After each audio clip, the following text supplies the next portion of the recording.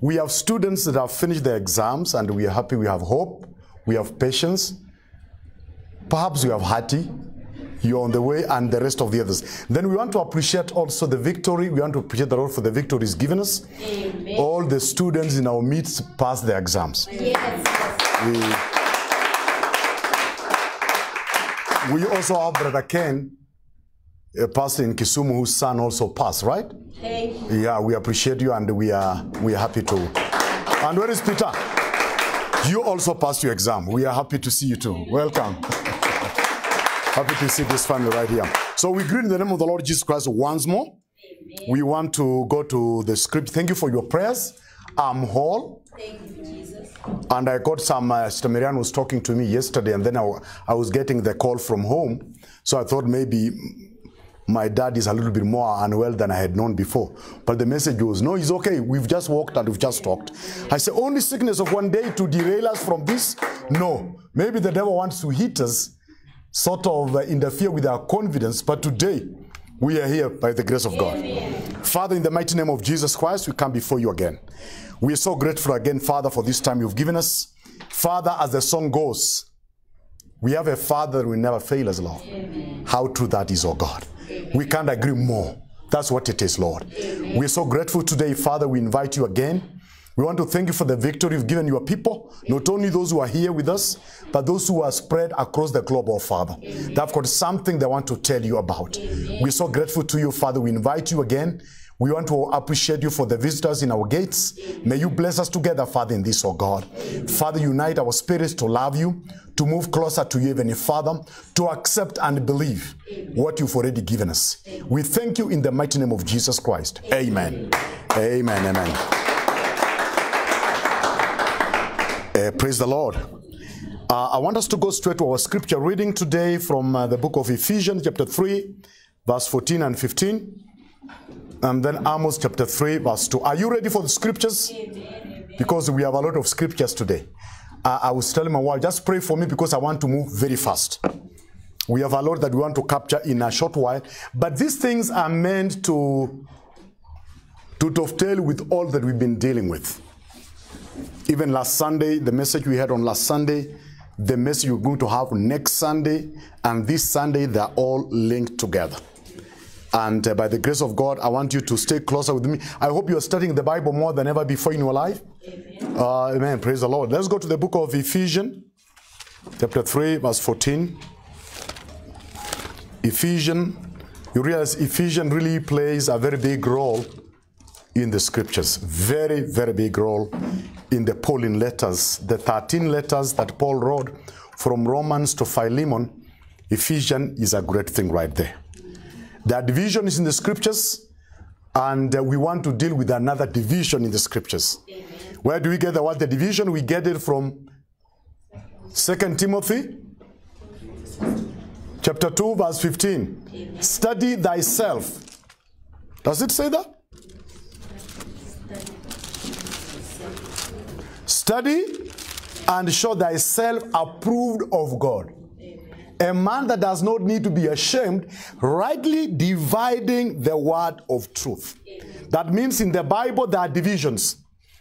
And if you're not on the right side of the division, you will fail. Amen. We know very well the Syrophoenician woman failed in dividing the word of truth. Amen. She's standing there. Her solution to her challenge is right there. But she called Jesus by a wrong name. The same Jesus. But this Jesus, Paul says, Jesus divided. He was talking to the Corinthians. But when we come to Jesus and the children of Israel and the Gentiles, we realize there are divisions. It's only Paul who knew how to remove that. Amen. And heaven is a place. Heaven and earth is like two mansions of the same house, separated by a curtain. But with the time, the curtain will be removed. Amen. And you see the people feeding on the other side of the table, and the people on this side are one. Amen. There is a program and an age for that. Amen. There will be a time when this curtain is completely removed. The Bible calls it the ages to come. Amen? So that we shall be one person. Right now, there are divisions, there is a dispensation, there is a dealing. If we confuse that, like I said last Sunday, then you'll have people people getting blessed today, receiving the Holy Ghost today, having signs and wonders in their life today. And then it's like, why are you getting the signs and wonders today when the channel that God purposed to bless the earth has never received the blessing yet? God purposed to use Israel to influence the earth and the nations. That is in Exodus chapter 12, right? So there would have never been anyone getting blessed on earth if there was no any other thing that God introduced on earth. And that thing is you. Amen. If that thing God never brought it through Paul in Acts chapter 9, there would never be Christians today confessing Jesus. For 2,000 years from the time Israel was scattered, we would still be waiting for them to be blessed so that we can be blessed as well. But there is something that has come up. And this thing makes us, the Bible says in the book of Ephesians, we have full access to God. Full. Amen. Full access. Amen. Without nothing in between. Amen. And that's what God has done. Let's go to the book of Ephesians. Let me not begin from there. Ephesians chapter 3 verse 14. Our message today is the family in heaven and the family on earth. While you are thinking the family in heaven could be angels, then another question tells you, how can an angel be a family if he has not been born or birthed by him? The angels were created. They are not the children of God. We could call like that before a new birth came. After the new birth came, we must have really children of God. Ephesians 3, 14 and 15. Verse 13. Wherefore I desire that you offend not at my tribulations for you, which is your glory. For this cause I bow my knees unto the Father of our Lord Jesus Christ, of whom the whole family in heaven and earth is named. Paul is talking about the family in heaven is named Jesus, and the family on earth is also named Jesus. So he said the family in heaven is named Jesus, the family on earth is named Jesus. So it's a high time to find out if you're a family of God, where do you belong? Are you a family in heaven or a family on earth? If you're a family on earth, where is your inheritance? If you are a family in heaven, where is your inheritance? Amos 3:2. Can hear you say, oh, Amos 3:7. Because that's the thing that really stuck in your mind. This idea of picking one verse in the entire chapter and building a doctrine without the flowing truth is a mistake, and we've been victims of that. And that's how we could find ourselves calling ourselves Evening Light Assembly. If someone tells you, can you read Zechariah chapter 14? You realize the light that is promised in Zechariah 14 happens after Jesus has put his feet on Mount Olives, after the nations have fought, and that is long after the rapture has already taken place. And the evening light doesn't shine to us. The evening light shines after some darkness has come to the earth. And this evening light has a timeline, what God wants to achieve during that time. We call ourselves evening light because someone just picked a small scripture and gave it to you.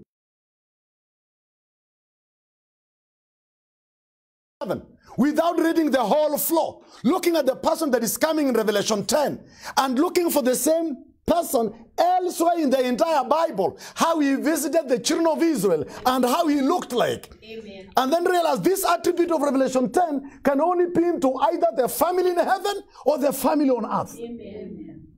Praise the Lord. Amen. When you come across, you wonder, who is this man that the Bible says is standing at the gate and is knocking? Why don't you take time to look at his face?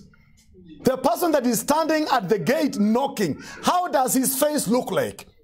If the face has got eyes like flames of fire, as it is written in Daniel 10, and his feet like brass, this man is moving in judgment. He can't be addressing grace people while he's dressed like this. Amen. He must have been ready to move in judgment. That's why his eyes are flames of fire. And he must be coming to give out people the last chance. He's saying, this time I came, a humble servant. Today I've come in judgment. You either accept me or you are destroyed. Amen. This is the same man we found in Revelation chapter 19. And I saw heaven open. And I saw one whose eyes were like flames of fire. And in his mouth was sharp sword. Amen. Amen. This man is moving in judgment. And you want to say he is coming to bless you? You do not know the family in heaven and the family on earth. Amen. And their visitation. Amen. Amen. We've already preached, right? Yes. We have our visitation. They, the children of Israel, have their visitation from God. And I will give you some points here. Where is Amos?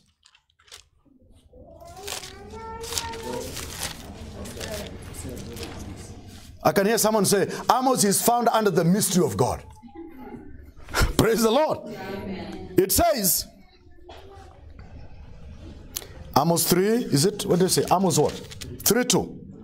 Amos 3:2 says, hear this word that the Lord hath spoken against you. That's verse 1. O children of Israel, against the whole family which I brought up from the land of Egypt, saying, you only have I known of all the families of the earth. God is only talking of one family. And he's saying it is Israel. And then he tells them, because you are the only family I know, therefore I will punish you for all your iniquities. So this time, how many families? You may be seated. God bless you. At this time, how many families do we have on earth? At the time when Amos chapter 3 verse 2 is written, God says, you are the only family. There is only one family at this time. So when Paul comes and tells us the family in heaven is named Jesus and the family on earth is named Jesus, it means we must find out, where did this other family come from? Then when you go to Amos 3:7, where it says, the Lord God shall do nothing, but he revealed this secret to his servant the prophets. Then, brother, we are actually saying there are things the prophet of the Old Testament didn't know anything about. And that's why Paul says in Ephesians chapter 3 verse 10, this mystery that was hid in God, never known to men. But he says, never known to the sons of men. We are talking today on the family in heaven and the family on earth. If you are to begin, Hosea chapter 3 verse 2 tells us God is addressing Israel. He wants to correct them. And he is telling them, you are the only family that I know on earth. This is one man who is so disappointed. He's saying, if it's not you, who else do I have? You are the only family I have on earth. Therefore, I will correct you. That was shortly before Paul came to introduce another family. Oh, blessed be the name of the Lord. The family, God says in the Old Testament, you are the only family that I knew in all the family of the earth. So if you are messing like this, what do you want me to do? I have blessings. And these blessings, I must have a channel to bring them to the earth. And the only people I have to bring the blessing to the earth, it is you, Israel. At one given time, God came and said, through Moses, let my people Israel go. Israel is my firstborn. Did he say that? Yeah. Did he call Israel the firstborn? And if he called Israel the firstborn, I want to tell you, you don't talk of a firstborn if you don't have other children. Sure. Amen. Israel is the firstborn among the nations. Because according to the scriptures, nation will have their visitation through Israel. But you'll have a visitation through the Lord Jesus Christ by grace. Amen. So Israel was the first family that God knew on earth. Amen. And Israel is failing God. And God is telling them, if I began on a hard note, that you are the only family that I knew. I will punish you. When you talk about a family, you are automatically talking about a marriage. You are talking about some time in life when our marriage began. So you can't fail to talk about a wedding. You can't fail to talk about a vow. You can't fail to talk about the time when they entered into family relationship with God. Amen. Amen? Amen. These nations we have on earth today, the only way they can secure their blessing from heaven is to be told on how to treat Israel as a nation. Amen. It will only take a preacher to tell you, guys, your blessing is coming. You had better correct yourself because God has considered you in blessing the earth. That's why Micah chapter 4 verse 1, you see chapter 4 verse chapter 3. It talks about that time the nations will come to the children of Israel and tell them, let us go together with you to Jerusalem so that there we may know the Lord. There is a blessing that is being given. Those will be the nations coming to Israel. But you are not going to come through Israel. Something has happened that has birthed you to independently stand before God and ask whatever you want. Amen. Because the access is no longer through Israel. We shall see that in future. We may not see that, we may repeat that. Because some of these things we have to repeat them. Praise the Lord. Amen. Now, one of the things like we saw last Sunday, what was our message last Sunday? The El Elyon and the mystery of the heaven and the earth. Amen. Then we realize, let me just background a little bit. We realize the devil did not just want to come and fight the people. No. The Bible says in Isaiah 14:14, he wanted to be like the Most High God. And the Most High God is called in the Bible El Elyon. Most High God equals to El Elyon. And the name that God assigns to his nature or to his personality reveals what he wants to do. When he calls himself Jehovah Rapha, it is because he wants to heal someone. Amen. Amen? Amen. If he calls himself Jehovah Shammah, it is because he wants his presence to be felt on earth. If he calls himself Jehovah Zikenu, it is because he has declared man a sinner.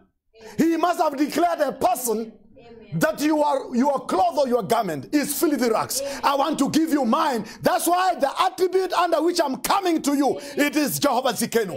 I want to give you my righteousness. That's why I'm coming with that banner. I'm coming with that emblem. And it's written, Jehovah is our righteousness. So whatever name God assigns himself to himself, reveals what he wants to do at that time. Amen. So if you go to what we call the 7 churches, that many people have called a period, you will be shocked. The way he addresses every church reveals where he is at that time. Amen. You could take some time to go and read Revelation chapter 2, and you'll understand what Scofield did in the 4th note and what Larkin did, and you will disapprove all those people. Because from this is what has formed a greater part of so-called the message of the hour. So someone who does not realize such a book existed will come and say, the prophet said, the prophet said. When he said something, someone said, and that thing was even wrong. I'll prove to you that when he comes down to address himself, that would have been another message. Show something else. He says, thus saith he whose eyes are like flame of fire. And it is that the Tyra, the church is talking about. So when you go to each address in the 7 churches, that one will tell you, I am not the audience here. Amen. Amen. Amen. When you go to the first church called Ephesus, and he said, in fact, he begins in the middle of a relationship. You have forgotten your first love. Young men here, they are not married. They call themselves the, is it the deeps? They call themselves the system. So this young man who are not married, my friend, I don't want to mention your name. They say, okay, that's okay. You go to a young lady and you tell her, you've forgotten your first love. She asks you, what do you mean I've forgotten my first? There was never a love to begin with. Amen. And when he begins with the Ephesus, he says, you've forgotten your first love. Which love was there before me and you? Amen. Amen. How can you even assign salvation to the first address of the church?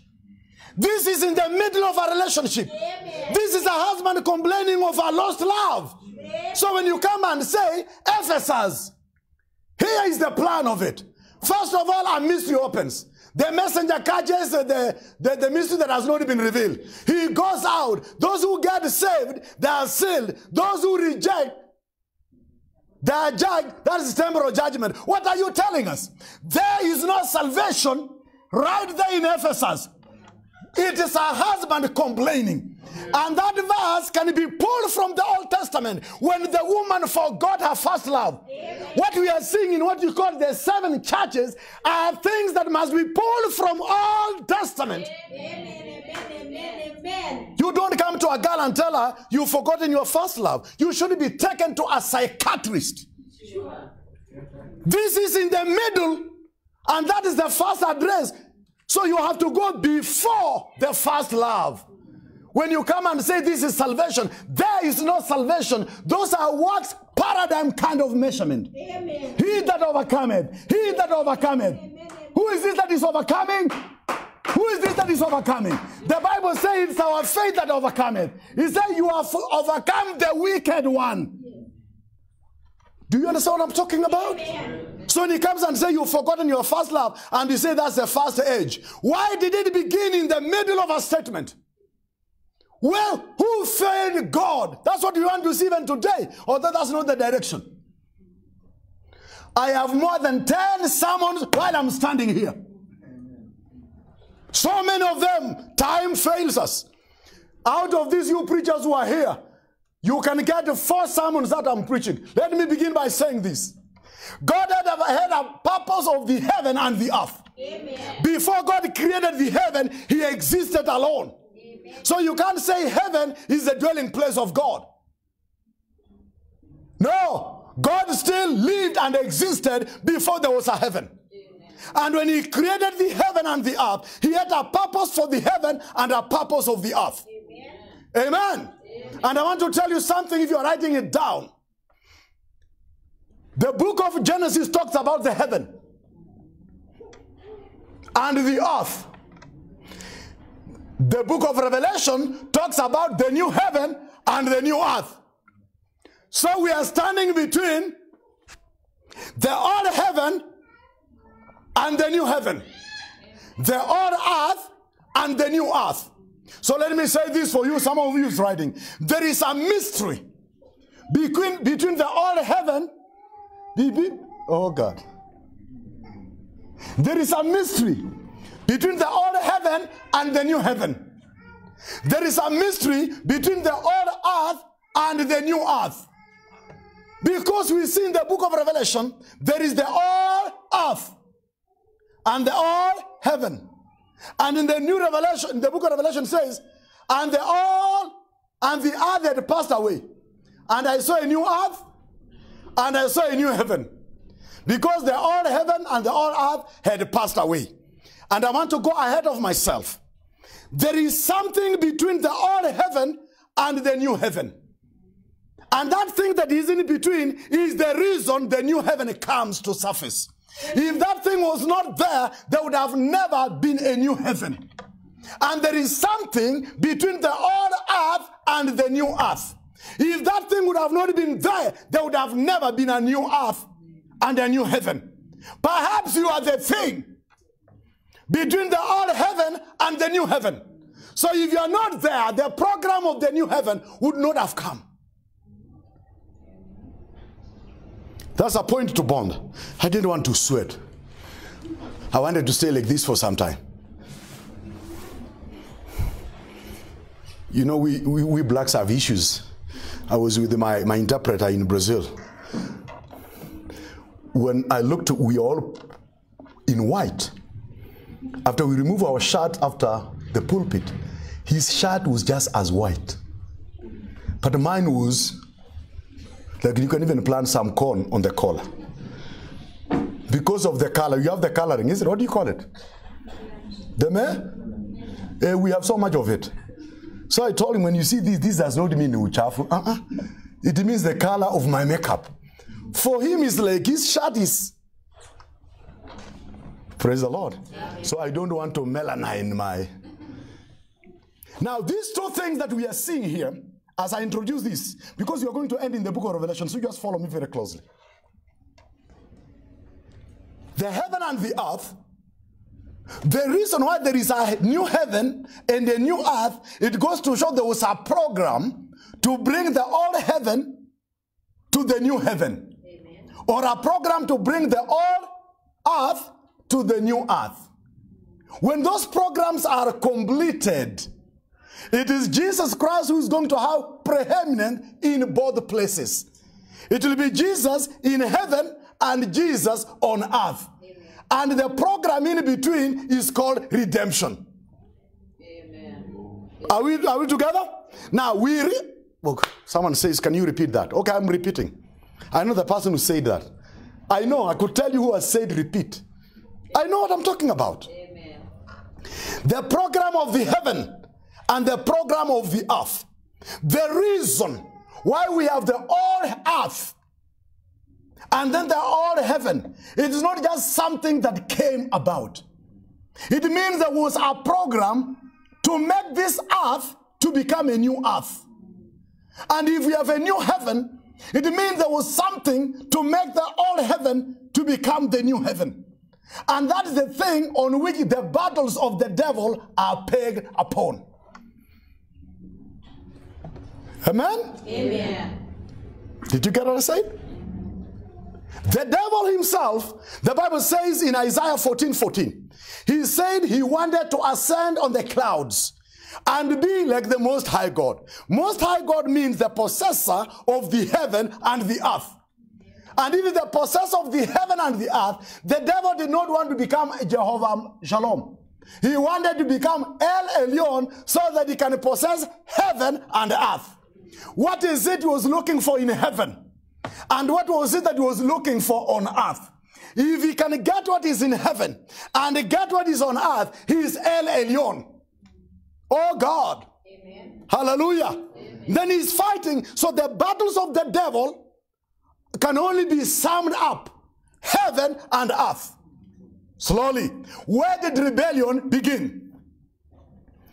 Rebellion began in, and then the rebellion came back to the earth. So we are having two spheres already defiled. We have heaven defiled, we have the earth defiled. And God must look for a way to cap and destroy the rebellion in heaven and rebellion on earth. So what he's going to do, he's going to set up two principles on how to cleanse the heaven and how to reclaim the earth. And that's why we are calling the mystery of God is a program on earth. The mystery of Christ is a program in heaven. Amen. Amen. The gospel of the kingdom is a program to bring back the earth to the honor. And the gospel of the grace of God is to bring back the heaven to the honor. Amen. Hallelujah. So right there in heaven, there must appear someone. And when that person goes up, the devil has no business and he will never return to heaven.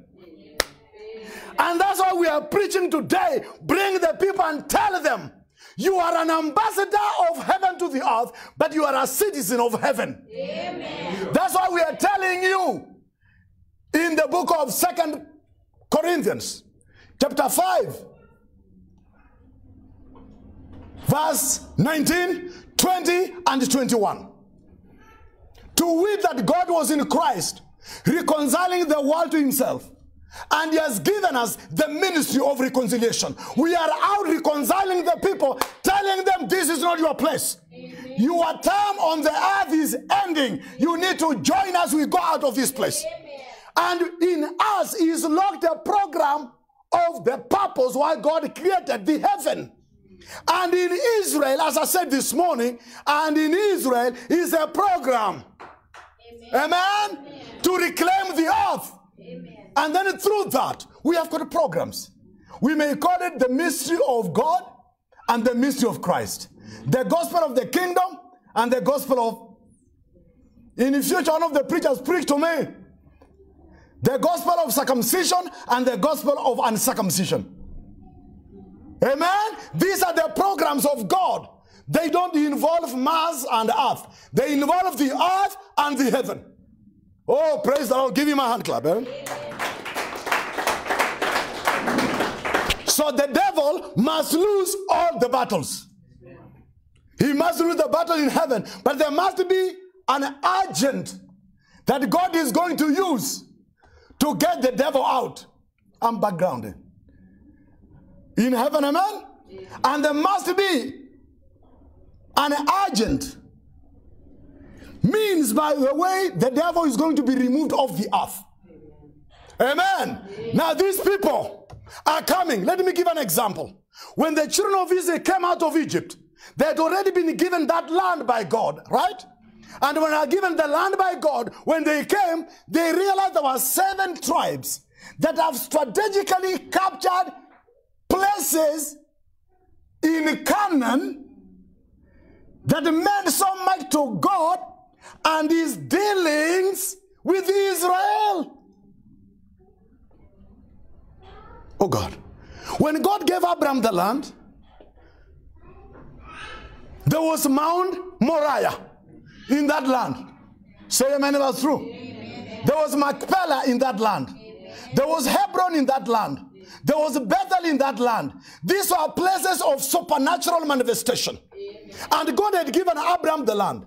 He told Abraham, in this land, there is a place that it will take the spiritual people to discover. Amen. God comes to Abraham in Genesis chapter 22. He tells Abraham, go and take your son and sacrifice your only son to one of the mountains of Moriah. And Abraham travels 3 days. When he gets to Mount Moriah, hallelujah, amen, he realizes Mount Moriah, there is a man that lives there, and his name is Jehovah Jireh. Amen. Abraham is going there, and the son is already under judgment. Hallelujah. When he reaches there, the son stumbles over another lamb that has taken his place. Amen. When this man has tied his son, he wants to kill him. Then there is a voice. Abraham, Abraham. I love that man when he calls you twice as much. Amen. He called Abraham, Abraham. Amen. Moses, Moses. Amen. Samuel, Samuel. Amen. Peter, Peter. Saul, Saul. Simon, Simon. Reuben, Reuben. When he calls you, there is something he wants to do. When he calls you twice as much, there is something he wants to do. He is calling your attention. And when Abraham turned, the Bible says, he saw a ram tied. Let me get evangelistic for 2 minutes. Your ram is already tied. Amen. Your blessing is already tied to the thicket. Amen. You have to get it because God came. He didn't just come. He came and tied it and said, this belongs to Isaac. Amen. The lamb could not run away. And I want to tell you, your ram is already tied. Amen. It is already locked somewhere. It can't move anywhere. It is you to turn your eyes. Yes. If I preach like this, I won't finish. Ken, this is the kind of your preachings, right? Because that voice says you can preach like that. And but what are you going to do? Because maybe you need to stand on top of the pulpit, but this place is short. Praise the Lord. The ram is already tied in a thicket.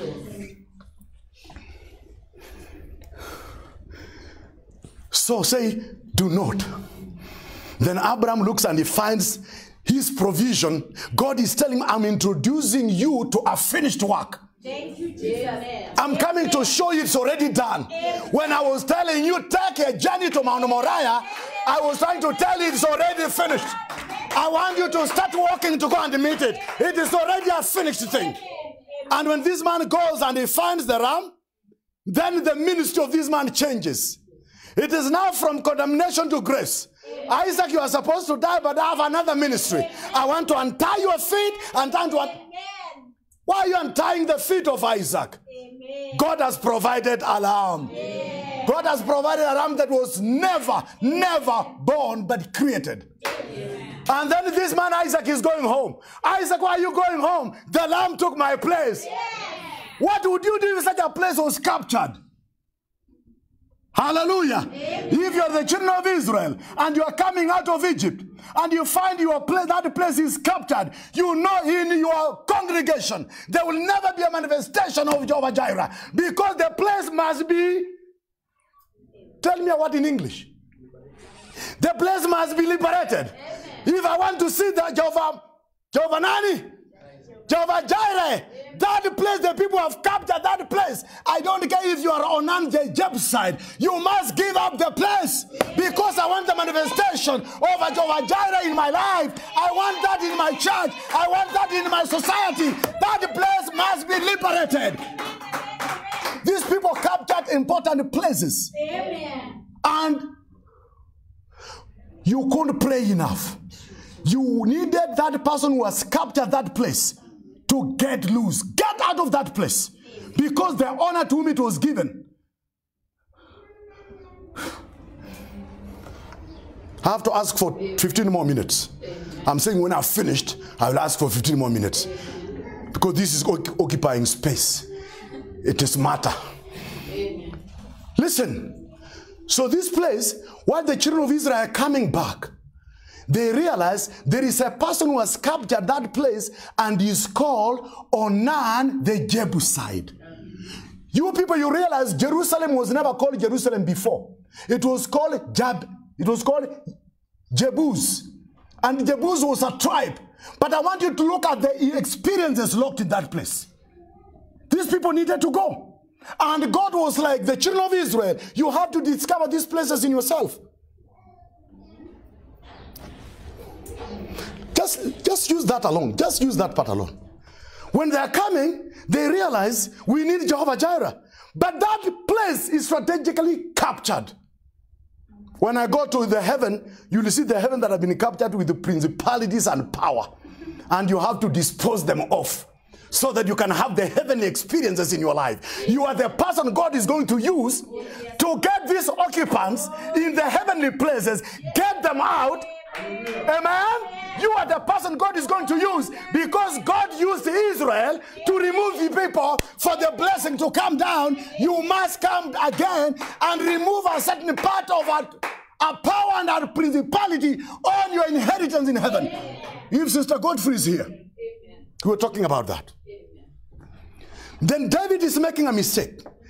He's counting the people. Do you know the two accounts given in the Bible, the book of Samuel and the book of, should it be Chronicles, are different. One says, and God was angry with Israel, and he caused David to number the people. Another account says, and the devil stood against Israel, and caused David to number. So the question is, when you are standing to blame David, you need to know there was a battle in the spiritual world. Yes. God, the devil wanted these people to move out so that he can punish them. Amen? Amen. Look at what is happening here. So when he numbers the people, Joab tells him, why are you numbering these people? Even if they are few, they belong to you. He goes ahead and numbers, and that becomes a reason why God is going to punish him. But David had prayed in Psalms and says, lead me to a rock higher than I am. Amen. Into this kind of confusion, God is going to lead him to a place that had been captured. Amen. That was Mount Moriah. 2 Chronicles chapter 3. The Bible says, and Solomon built a temple on the place where the angel appeared to his father on Mount Moriah. And Mount Moriah, you follow the thread, it is found in Genesis chapter 22. Is it 22? 22? Which means David is making a mistake where Jehovah Jireh is standing. And he doesn't know. I'm standing at the place where Abraham stood. Oh, hallelujah. Amen. Then while he's wondering what to do, God the prophet receives a transmission from the angel. Tell David to go and offer a burnt offering on the floor of Onan. David is running. He's now discovering there is something about this place. He goes there and he offers an offering. Then the angel takes the sword and sheathes the sword. David has discovered a supernatural, strategic place that had been captured. Amen. Then he wants to have it. Onan says you can have it for free. David says, I want to buy it back. I want to buy it back, although it belonged to me. Amen. I want to buy it back so there are no future claims on this place. Amen. He captures the place. Amen. After capturing the place, what happened to the place? Then he says, now, this is the house of God. It is an altar of God. When Solomon comes in the same place, he offers the longest prayer. If your children are in problem, they come here, hear from heaven. If they're running from the enemy, if there are diseases, if they have any problem, remember. Then Solomon is covering Daniel. He's covering Jonah. He's covering Hezekiah. He's covering Jehoshaphat. Right in that place, our place has been captured. Amen. Amen. Amen. What about heaven? Sure. What about heaven? If on earth there were strategic places that God would meet his people, and then he said, I will never meet you anywhere else but in Jerusalem. You know how that has been confused by so-called the message believers, mixing the promises. So Jerusalem becomes for the children of Israel. It didn't matter the problem. I love one of the prayers of Solomon. He says, whatsoever problem, whatsoever prayer that is prayed in this place, hear from heaven. Amen. I can hear an old Branham, I say, that is called the third pole. Some of those things, they don't exist. We shall hit them out. Amen. Amen. Praise the Lord. Amen. The Bible says just write it down if you are writing, Revelation 11 verse 8. And there was war in heaven. Now, let me take you up to heaven again. You know we've not begun our message? Yeah, because what has that to do with the family of heaven and the earth? It's a background, amen? Then I don't have to use so many words to tell you I have so much that God has opened to us through his own word, not through some false prophet. Did you say false prophet? Yes. Yes. Revelation 12:8. Verse 7. And there was a war in heaven. Michael and his angel fought against the dragon, and the dragon fought in his angel, and prevailed not. Neither was there their place found anymore in heaven. Did someone pick that? Did you pick that? They had a place in heaven. Oh, Esther, you are right there? Your grandson, Sister Marianne. In heaven, there were also strategic places. I don't have time, but I would read to you Ephesians 3:10 that says, principalities and power should be known to the church. Principalities and power in heavenly places should be known to the church. Because heaven has got principalities and powers. Just like there are principalities and powers on earth. Did you capture that? So when Michael stands in heaven, like Joshua stood on earth, people are not getting what I'm saying. Just like Joshua led them to dispose of the nations that had claimed the strategic place, Michael also leads the battle in heaven. And I love where it says, and their place was not found. Amen. What? What are you doing, Pole? If there was a dominion that belongs to you, and the devil had falsely captured like a Amalekite down here on earth, like a Jebusite, like a Hivite, or a Canaanite, when that person gets out of that power, that place of domain, what happens? The power that was locked in that place starts coming back to the right person. Because when this place was captured by David, Mount Moriah, then all the experiences were failed. Amen. Who felt the experiences of Mount Moriah? I know your mind is locked. Did Jonah pray? Yes, thank you, Jesus. In the belly of the well, Amen. Facing the same place? Amen. Did he benefit when that power was taken away? Amen. Did Hezekiah, when he was praying facing the wall, did he face the wall of Jerusalem? Did God extend him 15 years? Amen. Did Jehoshaphat, that had been attacked by 3 nations, when he went to the same place to pray, did God bless him? Did Daniel pray facing the same place? Did a visitation of the angel come back to him? What about the heavenly people? When they pray, maybe God gives you patience. Maybe he gives you joy. Maybe he gives you a way to testify, so that a demon power that is holding your blessing in heaven is removed. Then you start feeling the blessing. Amen. Some things must be spoken by evangelists. Ken, you know I'm gossiping, right? You know I'm front biting, you not back, because you are in front of me. Can you imagine that the children of Israel waiting for their forgiveness? They are running away from battle like who? Like Joshua. And the blessing is locked in Moriah. He's calling for visitation like Daniel. And the blessing is locked in Moriah. He's running away from an enemy, and the blessing is locked in Moriah. And he's running again. He's in problems like Jonah, and the blessing is locked in Mount Moriah. Mount Moriah must be recaptured. Amen. When he's recaptured, then Jonah, wherever you are free. Amen. Joshua, you are free. Amen. Hezekiah, you are free. Amen. Isaac, you are free. Amen. Joshua, you are free. Amen. You have come to a strategic place. Do you have such a place in heaven? Amen. You people, you are holding me there. Why are you holding me there? I want to move. You are holding me in the same place. Then there are places in heaven, spheres. You people read Colossians 1. If there are principalities and power, if there are thrones, plural, if there are powers visible and invisible, all these Christ must have preeminence. Amen. Visible power is on earth. Invisible is in heaven. Visible dominion on earth, invisible is in heaven. Principality on earth, visible. Principality in heaven, invisible. That is the church and Israel captured. Amen. Amen. Amen. Amen.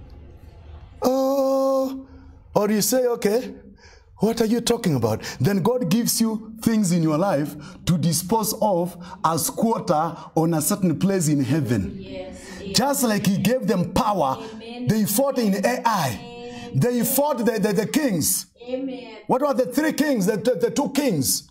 Heshbon. And then they became the inheritance of Reuben. Half tribe of Manasseh and Gad. The Bible says when they end there, because the place, they looked at the place, they realized the place was so good for cattle. Amen? Amen. Like with the Maasais of Kenya. They just moved from place looking for pasture. So these guys realized, aha, Reuben told Moses, God and half man, no, we are not going to go beyond Jordan. We found our needs are going to be met and supplied here. Do you have such a place? Oh, I'm talking about a heaven, not a big field. Amen, someone. As these tribes are living, the land, also a demon power is going. So God wanted to use you to restore heaven. God wanted to use you to pass heaven from old to the new. And if you don't come, there will never be new heaven. You are the reason for the new heaven. In you, Christ will bring the new heaven. Because you are the heavenly people. Amen. Amen. So you come on, Meshika. Amen. Do you want me to call names? Meshika. Amen. If these Jebusites have gone, the other people have gone, the place where they were ruling, the king of who? What was the king of that? There were the two kings that were killed. King Sihon and Og, and that inheritance became the inheritance of Reuben and Gad and half tribe of Manasseh. So it was a throne they took over. You guys are not getting it. Amen. This tribe took the throne because the kings were destroyed. The power was destroyed. They came back. Are you telling me that the Bible says we are not fighting flesh and blood? We are fighting principalities and powers in heavenly places. Amen. And when we get them out, amen. Thank you. Amen. Hallelujah. Amen. God must give you something in your life. Amen. To be able to remove that power in heaven. Amen. He must, sometimes he gives you patience. Amen. Amen. Sometimes he tells you testify. Yes. Sometimes he tells you study. Yes. Sometimes he tells you fast. Sometimes he tells you show temperance. You are removing principalities and powers. Because we are fighting not against flesh and blood. We are fighting principalities and power in high places. Mumeshika. Amen. Does the Bible say your citizenship in heaven? Amen. Do you think we are going to go to heaven and the people who are holding the power still remain? They have to go. Amen? Amen. Don't make alliance with them. Don't make alliance with the demon power. Don't compromise on the word of God. It will be very hard to remove that demon power. Don't compromise on the word of God. It doesn't matter. Don't look at the pastor standing there. He could be under wrong influence. Don't just stand and say, my pastor say, find out what he said if it is dealing with the scriptures. He could be a power taking off your blessing. He could be a principality in high places. Whoever it is, I want to say the heavenly people are coming. My heavenly home is bright and fair. I feel like traveling. You know, people have sung songs, even some songs are very unscriptural. They are saying, Vana va Yesu muibishe, muibishe tsingulu. Vana va Yesu muibishe, muibishe tsingulu. Tsukutia mu Kanani. Because they want us to go to Canaan. We are not going to Canaan. We are going to heaven. Amen. Amen. A lot of songs have changed the Bible. Amen? Amen. But I'm telling you, when the people of the heaven come, these are the people that restrains the devil. Amen. They tell the devil, too far, no further. Yes. And they're not just going to stop the devil, they're going to cast him out. Amen. Because we are there in the inhabitants of this land. You know that land has got corn. The Bible says when they ate the manna, they actually ate our food. When they got into the land, they planted their own corn, and the heavenly corn stopped. I'm reading the Bible. The Bible says very clearly, God fed them with the manna, the angels' food. People ate the corn of heaven. Until when they got,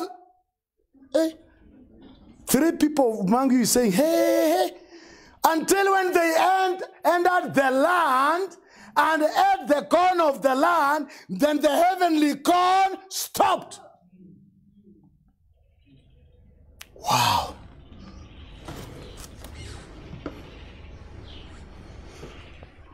I finished 1 hour already before I got to my message. 53 minutes. But are you getting blessed? Amen. Amen. Is there a land like this land? Do you want to tell me this earth came from another world? Does the Bible say the things that are were created from the things that do not appear? Amen. Did Paul in Romans chapter 7 deal with the 17 powers? And he dealt with the visible and the invisible? Is the devil confined? His battle is about getting the heaven and getting the earth? Yeah? So God chose a people. He said, okay, for the heaven to be new, I'm going to set aside a people called the body of Christ. Amen.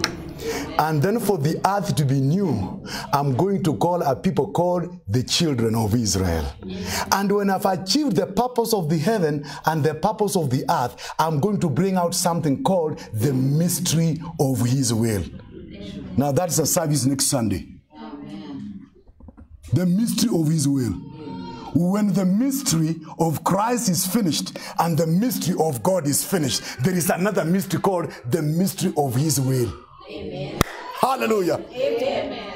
You want to tell me, I don't know, I'm going to speak next Sunday? I'm going to speak on that. And even the Sunday that follows, I know. If God still keeps him in the same channel. Sometimes a brother calls you on Saturday evening and that channel is blocked again. Praise the Lord. You love the Lord Jesus Christ. Amen. So God had got purpose for this place. Look at this man. Let me just background because I'm now, when I finish this hour, I go to the next place now. You remember the man by the name Adonijah. In the book of, is it 2 Kings? Adonijah wants to steal the kingdom. The kingdom had already been assigned to the son of David called Solomon.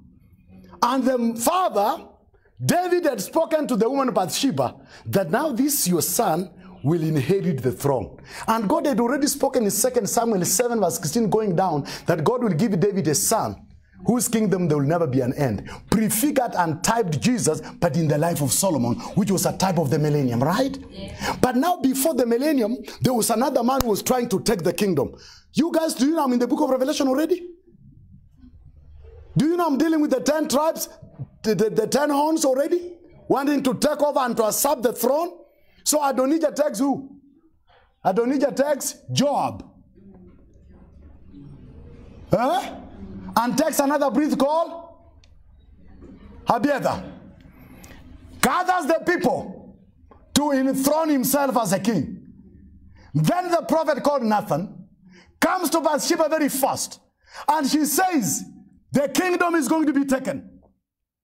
Run very fast to the king. And let the king declare the king that is taking over. Then when you go to the king, I will also come and confirm your words. So she goes, appears before the king, and the king is sleeping, and on top of the king is a Gentile woman called Abishag.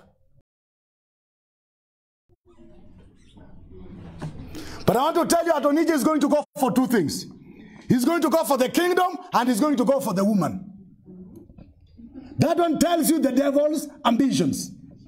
That tells you about the heaven and the earth. Did you get that?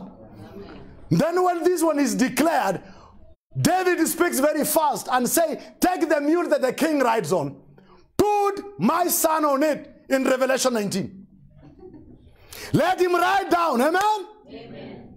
And then the people cry and say, so God save the king. So when this man, Adonijah, hears that, he runs and stands on the altar. And he says, save me. And then the king doesn't kill him. Chapter 2.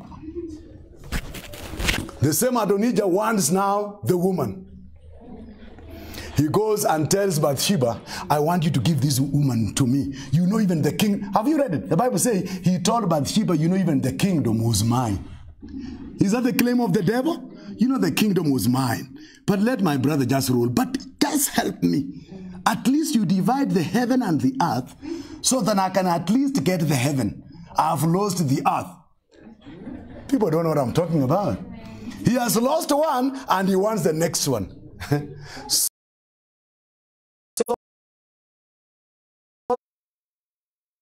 Solomon now says, it was a small thing.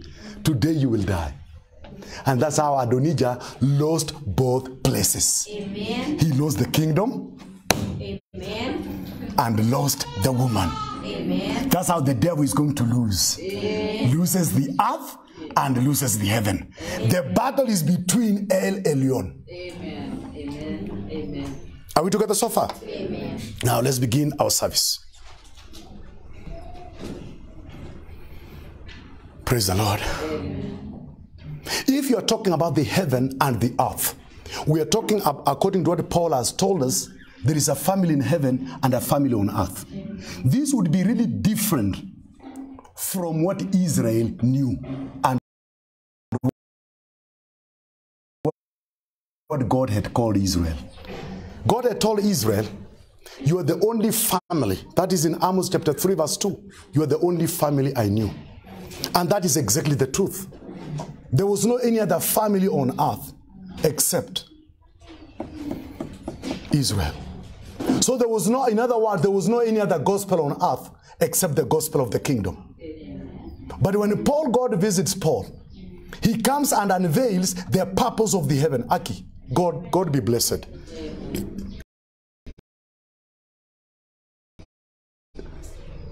We wouldn't have known the purpose of the heaven. And even the language of Paul is different. The language of Paul, I've written a few things here.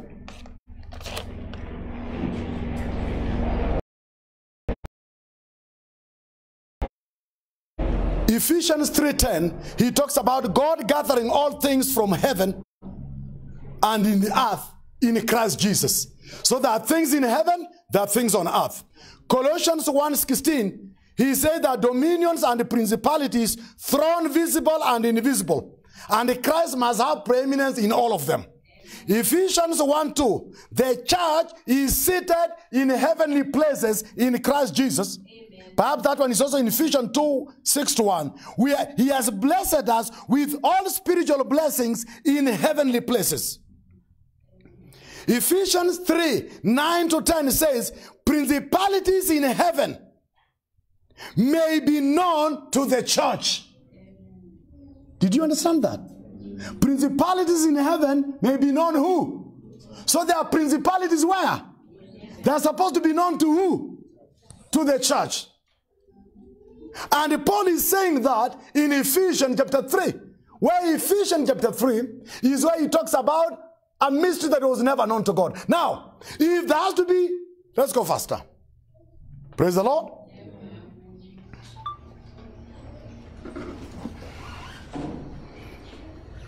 I want you now to go to the Old Testament. Are you ready now, friends? Amen. You know very well in Matthew chapter 28 verse 18 say, all authority in heaven and on earth is given to me. Are you having another scripture there?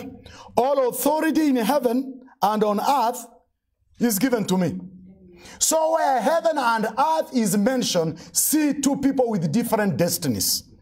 Now, if we are talking about the family that God already said, I knew.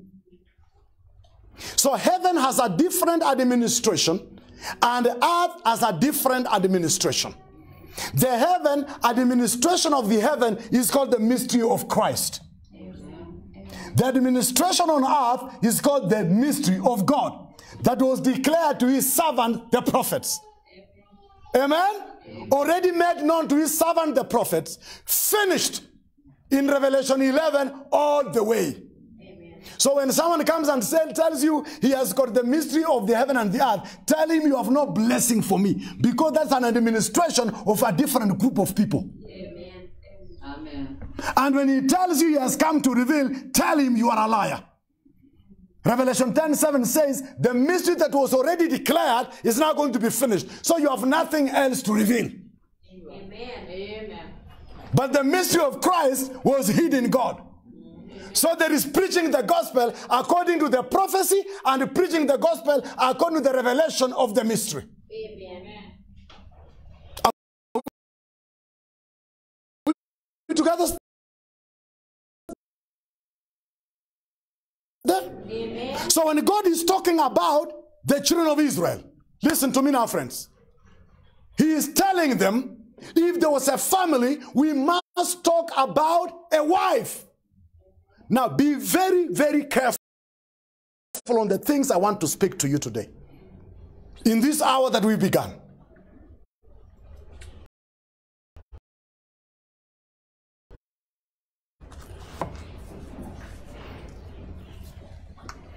At the end, when it is finished, the baseline and the bottom line is one.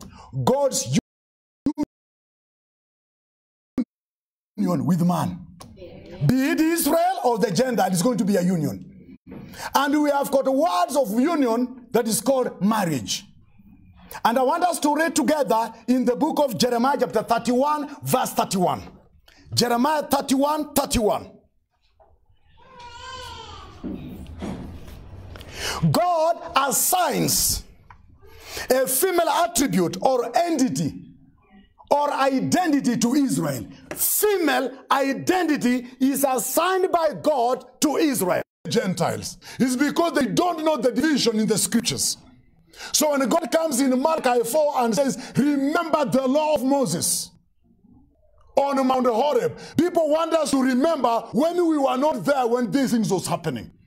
I want to tell you the things we are reading about that God is going to erase. God is going to establish a new covenant because the first covenant was violated. Listen to me. Behold, the days come, saith the Lord, that I will make a new covenant with the house of Israel and with the house of Judah. Number one, the thing that you need to ask yourself, what type of covenant is God talking about? Is he talking about just an agreement? Or it is a family relationship word used as a covenant? Are we together so far? Amen. We have got a covenant of salt. We have a covenant that God made with Phineas after killing Cosby and Zimri. He said, I will give you 4 generations. No, I will give you a priesthood. There was a covenant there. There was a covenant that God made with Jehu. Because you've killed Jezebel, I will give you a generation, I will give kingship to your 4 generations. When God talks about a covenant here, what does he have in mind? Can we read further to find out what he has in mind? It says, not according to the covenant that I made with their fathers in the day that I took them by the hand to bring them out of Egypt, which my covenant they broke, although I was an husband unto them. So this covenant that God made with them was a husband and a wife kind of a covenant. Amen. I repeat, did you find the word used there? Not that the covenant I made with them when I brought them out of where? Out of Egypt. What kind of covenant was this? Was it a marriage covenant? Oh my God, this is my class. Someone, don't worry, someone is getting it. Either here or there. Godfrey, where are you? Can you come and sit right here? I want you to read a scripture for me. Is Godfrey right here?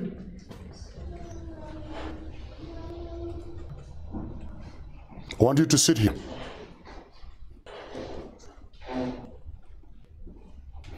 God is going to make a new covenant. You know, Godfrey occupied dominion and the principality of Brother Gilbert. Because Gilbert is not in today. So, and this place is not found. It says, verse 32. Can you read for me verse 32? Just take some water here. Verse 32, what does it say? Not according to the... I want you loud. That's the reason I called for you. I would have taken him. Not according to the covenant that I made with their fathers in the day that I took them by the hand to bring them out of the land of Egypt, which my covenant they break, although I was an husband unto them. God is saying this is a woman that has broken a marriage covenant. So God is saying right there, I'm going to make a new covenant. Right there we find restoration of a woman coming back under another covenant. Oh God, what does the word covenant mean? Strong tells me. Strong, tell me what a covenant is. The word covenant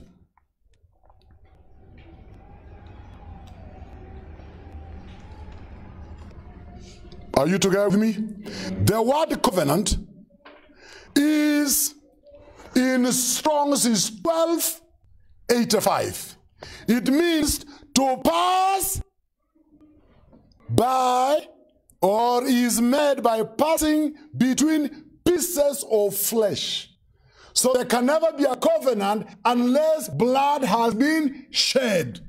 Because by blood you ratify a covenant. So there could never be a covenant. Let me say this if you can listen to me. A covenant does not necessarily mean a testament. Although it means the same way, but a testament, you can have a testament where there is no shedding of blood. That's the one that Paul uses in the book of Hebrews. He says, a testament is without force until the death of a testator. That one is like more of an agreement.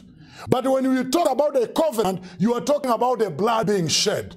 So God entered in the covenant with these people, and the blood of the animal was shed to ratify the covenant. Because covenant comes from the word berith, B-E-R-I-Y-T. It means to pass between split sacrifice of an animal. The way God did with Abraham in Genesis chapter 18, Genesis chapter 15. Abraham slept, right? And after Abraham slept, God, the light was seen passing through the split animal that was made of a heifer, a she-goat, and a ram.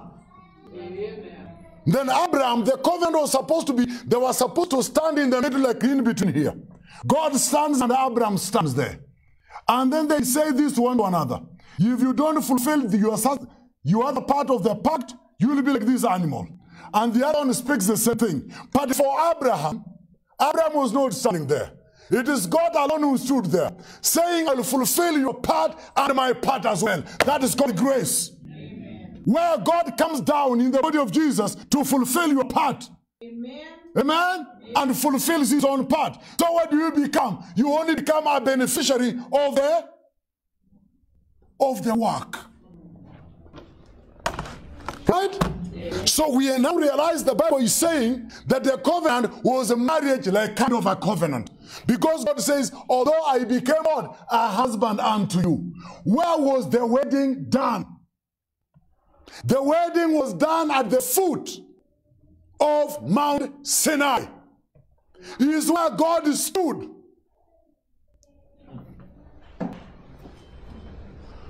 Sasa kichwa kinazunguka saizi.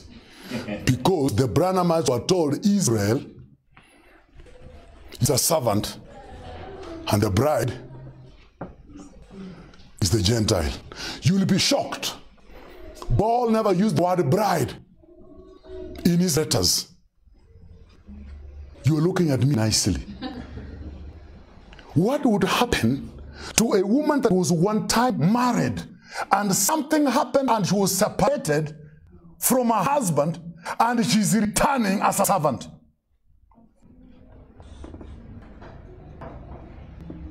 Is that reconciliation? Is that restoration? Thank you. You see how we've been misled? Even us, Simon Shiveka preaching the same thing. That Israel is a servant because we don't understand. We don't study the relationship of God with Israel. It was a husband and a wife. You want me to give you scriptures? He says, although I was a husband to them. Exodus chapter 19. They spoke the way a woman speaks in a wedding. 19 verse 5. Stay with me. A certain sister asked me the other time, so what about the charges? Then she disappeared. She should have been here when we talk about the charges for her to know. Are there charge ages? Or is some theology of some man? You know, sometimes people ask questions and they run away. Ask a question and stay here. Let it be taught. She asked me and we are only two. Say this is not a small lamb. This is a big one for all the people to listen to. So I did not explain to her. Oh, you think you forgot? I don't forget things. God gave me a little bit of some memory. Even for good and for bad, I remember. Exodus 19, verse 5. Now therefore, if you will obey my voice indeed, and keep my covenant, where he was there, a husband, then you shall be a peculiar people unto me, above all the people, for all the earth is mine. And you shall be unto me a kingdom of priests and a holy nation. These are the words which thou shalt speak unto the children of Israel. All that goes all the way. Amen. What did the children of Israel respond? Exodus 24 verse 3. 24 verse 3, what does it say? And Moses came down and told the people the words of the Lord and all the judgments. And all the people answered with one voice, all the words which the Lord has said we will do. Will you take this man to be a holy, your lawful wedded husband, to live together in this state of matrimony, and you shall forsake all other gods? And the woman said, yes, I do. Hallelujah. Amen. And Israel said, yes, we will do. We've heard people preaching and say they should have said we can't do. Saizi mtusumbua lakini tutaingia ndani. That they say Israel messed in Exodus 19 when they said they shall do, and that's the time they dropped Abraham's covenant. We preached it, but we were wrong. This was a marriage covenant. If Israel said, I will not do, it would mean a husband standing here with a woman with the white hair, with the long white cloth. And then the marriage contract is being read. Will you love this man? And then he said, no, no, and then she runs away. Now we are full of those kind of weddings. But Israel said, yes, I will do. That is marriage connotations. Is that English? That word there has undertones of marriage. Huh? He's called for vocabulary. I've refused to take that word. It is about saying this was a marriage relationship. And then he tells them, I'm married to you. I'll give you scriptures. God married Israel. Earthly, to produce an earthly family, he needed a marriage. And for a marriage, he needed a covenant. And for a covenant, he needed blood. And the blood of that was the blood of bulls to ratify the covenant. So he entered into a marriage relationship with Israel. When you talk about, hallelujah, restoration of Israel, you must remember, is she a wife? I'm preaching to you things that were preached wrongly. You talk of Israel being restored, and you have, whom can I use? My wife here, the mother of Shalom, all the way up to Shammah. It's like it's a long distance. Then we separate. After separating, she comes back. And one of the sons sees the mother separate with the father and cries like who? Cries like who? No. Cries like Paul. In Romans 9, it was a son seeing the father separated from the mother. And he said, my heart is heavy. Did he say that? I want you to picture a son. The father has left the mother, or the mother has left the father, or there is a separation. And the son is looking. And the father is saying, you have forgotten your first love. You have forgotten the days of your youth. Do you have such a scripture?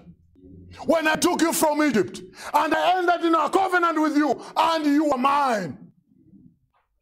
Ezekiel 16:8. I want to show you two sons. And I want to show you another son that stands there to see a mother getting remarried, restored. And she says, let us be glad, hallelujah, for the marriage of the Lamb has come now. Amen. We want to see a son standing there, witnessing the mother coming back. Amen. Amen. How many of you can relate to what I'm talking about? I have family here.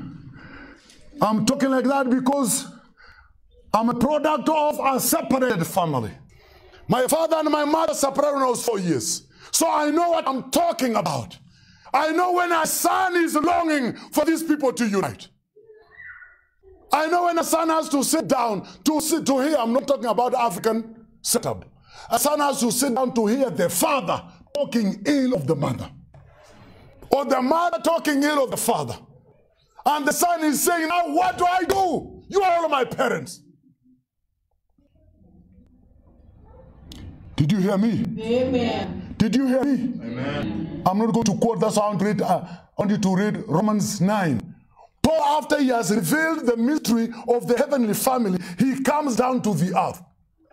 God read for us as we go to Ezekiel 16 verse 8. Read for us Romans 9 verse 1 to 5 fast enough.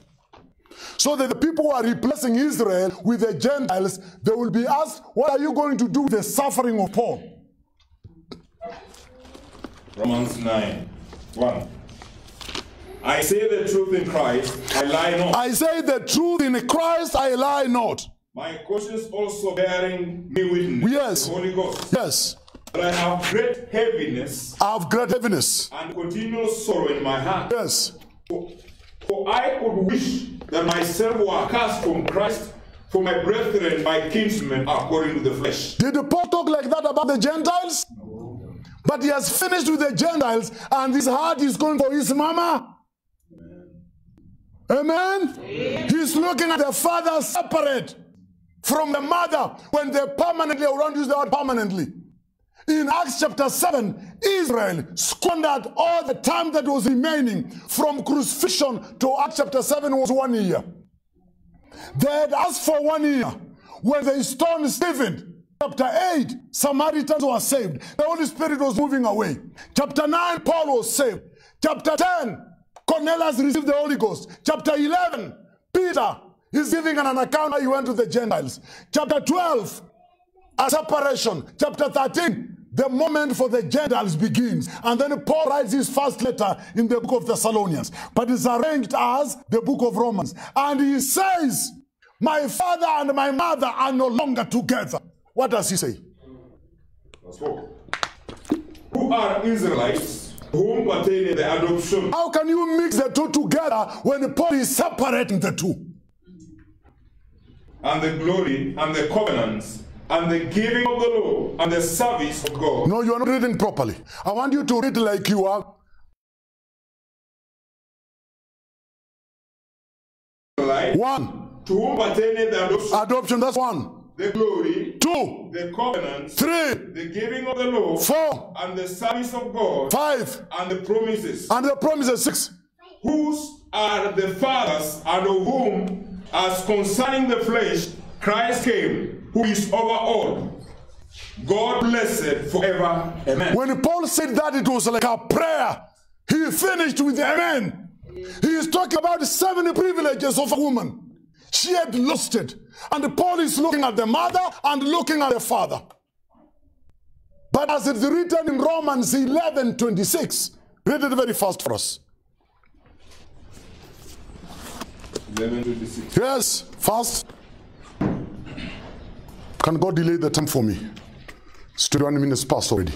And so all Israel shall be saved, as it is written, there shall come out of Zion a deliverer, and shall turn away ungodliness from Jacob. Paul has got a hope. Yes. He is looking ahead. He's saying, my father and my mother are separated. And Paul has been anointing a scripture.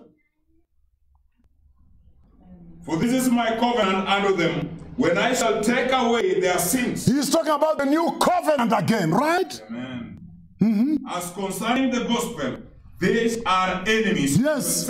Amen. But as touching the election, they are beloved. They are beloved. For the Father's sake. They look like enemies, but as touching election, they are the Father's beloved. Amen. But there was a separation for another relationship to begin, which is heavenly. Amen. Do you understand? Amen. Give me a little story one time. When I was going to pick my mother, she's going to see my father after 40 years. There had never been a communication in between. So we are going to do something. I told my father, you have to put on a suit. And then he told me, Simon, no, we are going to buy some animals for the dowry. I told him, my father, I have a hidden clothes. I have something, that's the reason I want you to look presentable. I was going to take my father to meet my mother after 40 years. The father didn't know. So he was like, no, I told him, no, there is a reason. After we've brought the animals, I want us to go to Kakamega. I've already booked a room. My mother is traveling all the way from Nairobi. You are going to meet for the first time. That can be emotional, right? When I met them, I was trying to tell my father, can you hug her? My mom said, no. I said, just because I'm here. And then the father was coming with his hands. Mama refused. I first of all took her to the room where I had the hotel room. And I had my mother pray for the first time. You know what she said? She said, God, I didn't know one day I'll meet the father of Simon. We are 4. We're not 4. We are, how many are we? We are 6. 4 boys and 2 girls. But she didn't use any of the names. She said, God, I didn't know I'm going to meet. I will one day meet the father of Simon. I had to close my eyes. These are 2 people meeting after 40 years. I took them for supper. That is a son. We want to see another son saying, and I cried a lot. I want to see another son taken in the spirit. I might show you the bride, the last wife.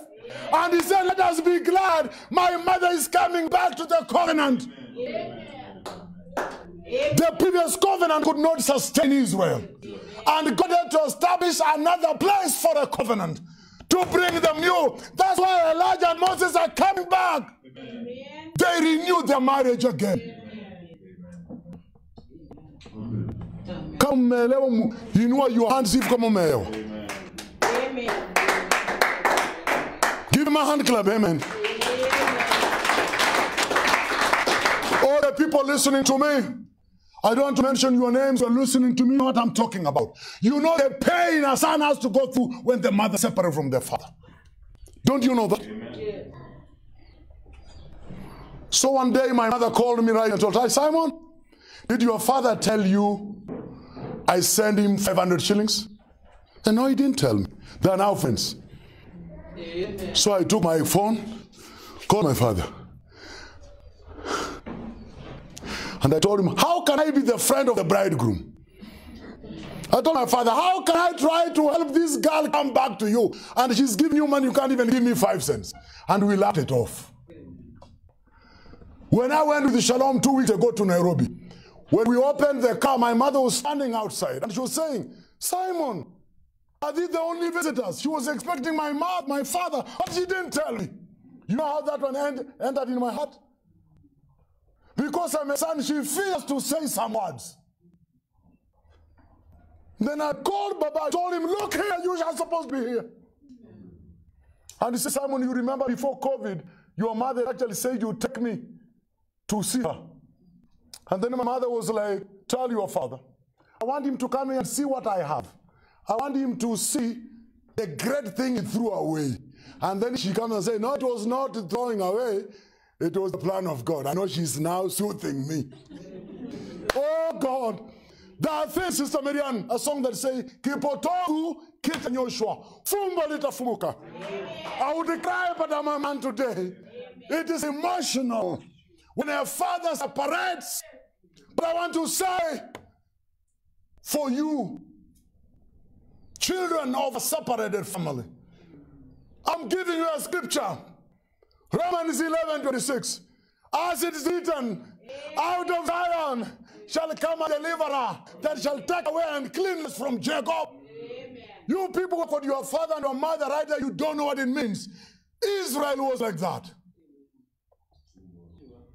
But when they are fully restored, amen. And the Bible says in the book of Joel or 1 or somewhere, you shall cry and sing like the days of your youth. You shall remember the good days when you got married as a girl. It is the renewal of a marriage. I want to tell you, the love of reconciliation is stronger than the love before you messed up with whoever. Amen. The love of reconciliation is much stronger. And that's what God will feel and Israel will feel. I'm talking about earthly relationship. And at the bottom line is union with God. That's what I'm calling marriage. Amen. God uniting with Israel, God uniting with the Gentiles.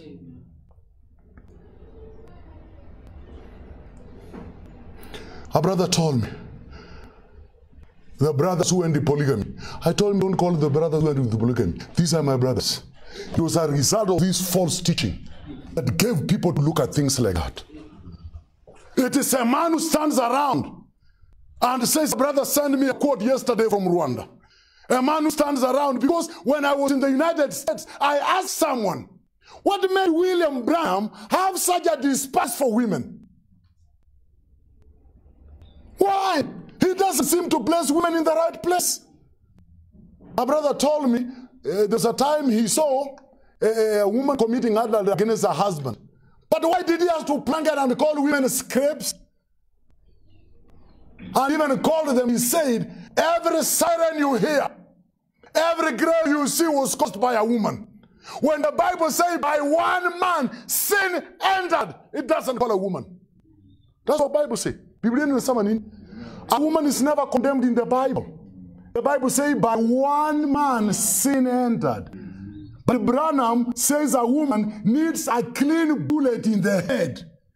He says he saw some girls that were drinking, and the men were giving them coffee to sober them up so that they can go and cook for their husbands. And then he said, and that day I used to think she needs a clean bullet in her head. And then down there he says, I'm careful, I'm watching that, because that has had an influence upon him.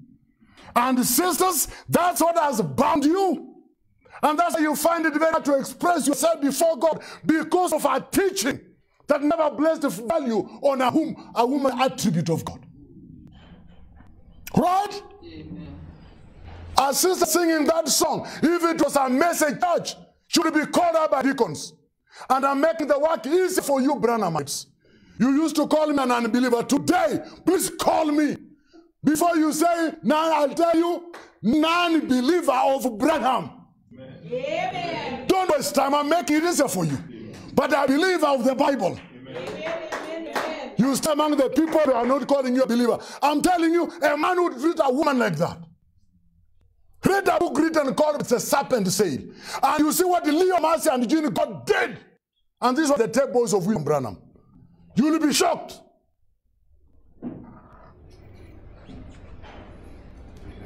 You are upset. Yes, sir. Then he comes around and says, you youth listen to me, and you ask me a question later. He comes around and says, hey, in the message, be certain of God 1959. You know the problem? I know everything he said.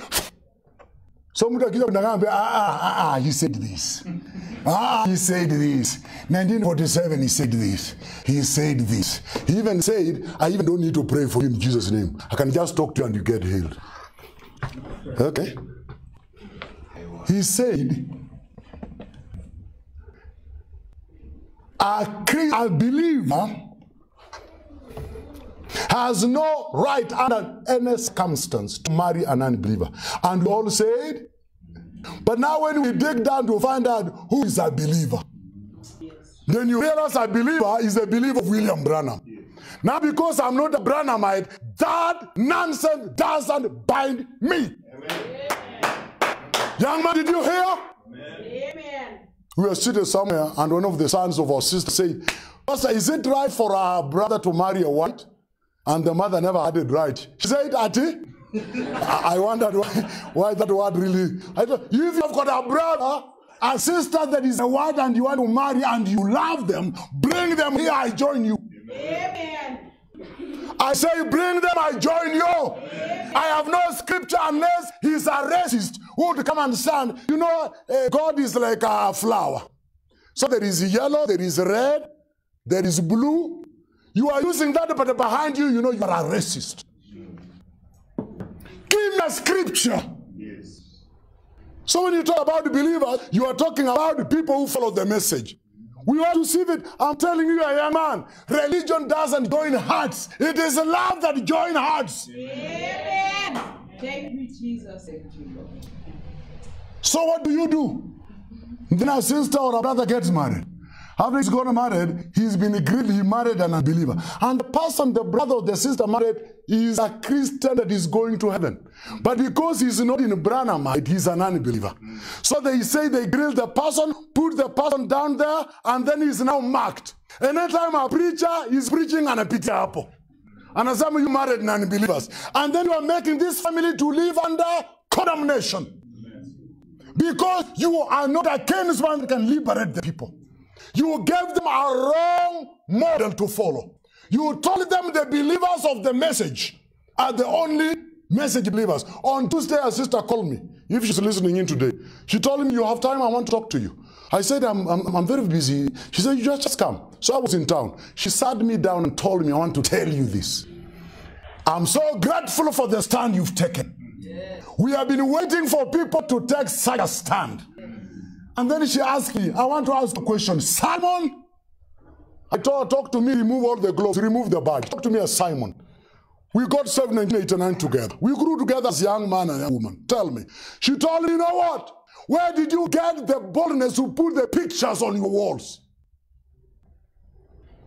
And then she said, my mother is so and so, my grandmother. She did this, she did this, she did this. And then you tell him she was talking to me. I was beyond being roasted. She told me. And then you tell me she's not going to heaven? Na akasema kwa Kiswahili, kwani hiyo mbinguni njia inapita kwa shamba yenu? She's laughing if you're watching online. And she said, if the road to heaven crosses your farm, close it. And then he said, kwani hiyo mbinguni yako? Because we had our own confines that were unscriptural.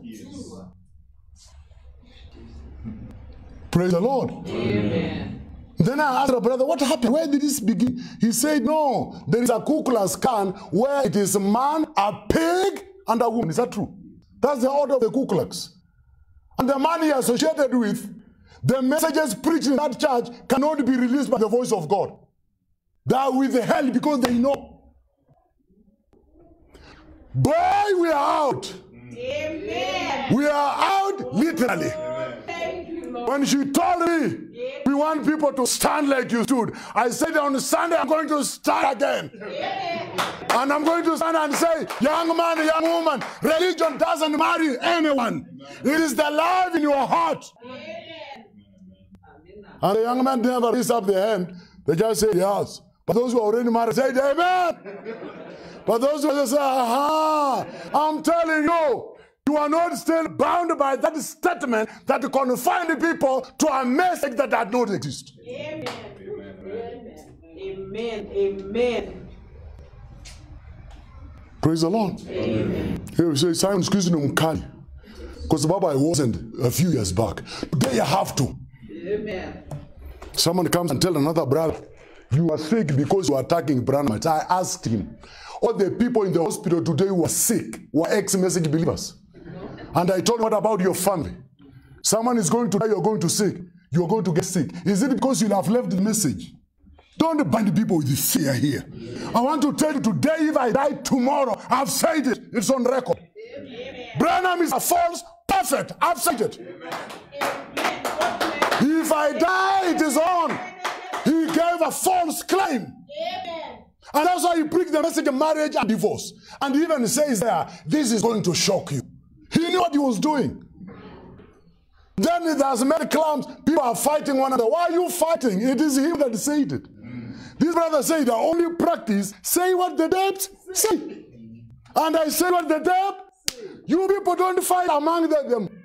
The problem was what the dead say, not the people. What the problem? Is that Brother Ken?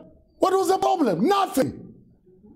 It's just these were message believer, faithful people that followed what he said. And a woman is nothing.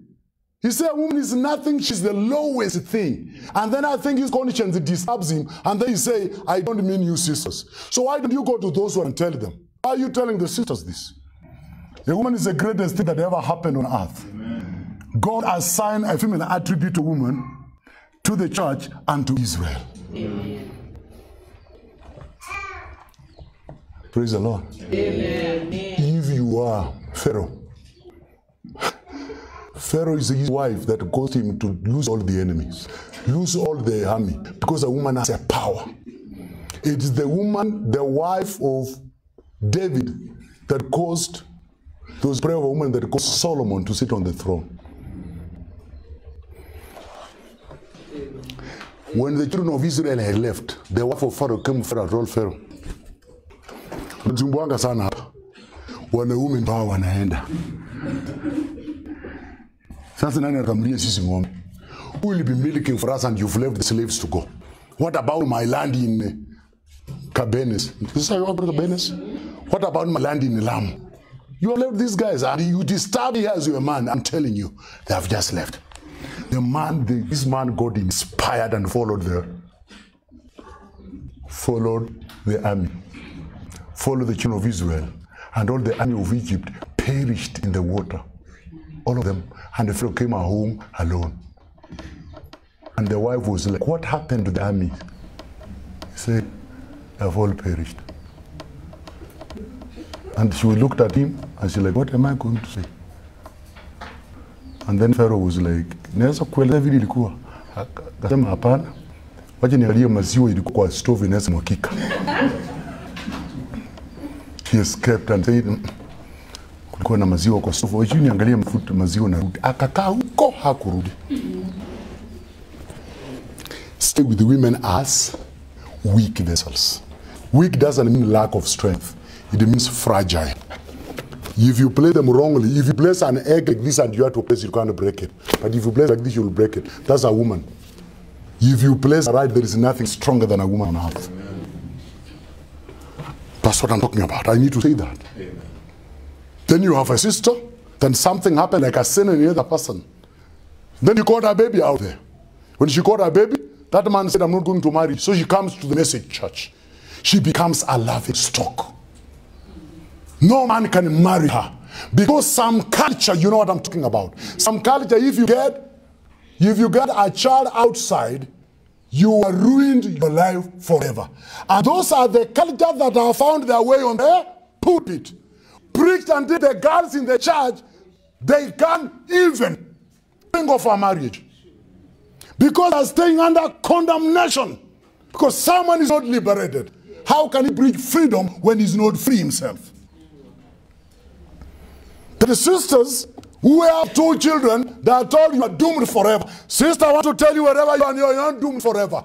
You just need to understand the grace and you have a husband that will marry you, not based on who you are, but upon the love of God in his heart for you. Amen. Amen. Hallelujah. Oh, brothers, what I'm talking about. Amen. It's just because men could not get pregnant. That's the only reason you have why you are pinning them down. You are pinning these girls down just because men cannot get pregnant. But they're just as defiled as women, needing breasts like I, Simon, and the rest of you. Amen. Amen. Amen. Amen. You love the Lord Jesus Christ? Amen. You are only a man when we see how you treat a woman. It could be your wife, your daughter, your mother, your grandmother, your friend, a woman attribute. If you place upon them the way God did, he's saying, I'm going to reclaim heaven by the body, the Christ, the body of Christ, the church. I'm going to claim the earth by Israel and getting married to her. Yes. Did you read that? Then let's go to Ezekiel now. Ezekiel 16. There are some things you just have to say them without postponing for another service. 16 verse 8. God is now talking to Israel as a husband that is remembering the time of that covenant when they entered into that covenant on the foot of the mountain. And the woman had said, I do. And God said, do not play harlotry with the sticks and wood and the stones. You've read that? Amen. It was a marriage relationship. Oh, my friend is seated there with glasses. Now when I passed by thee and looked upon thee, behold, thy time was the time of love. And I spread my skirt over thee, and covered thy nakedness. Yea, I swear unto thee, and entered into a covenant with thee, saith the Lord, and thou became mine. I don't know, the clubs of that friend of mine really resonates with what I'm reading. Amen. And the people who have always been here cannot take that frequency. Can you read that with Godfrey again?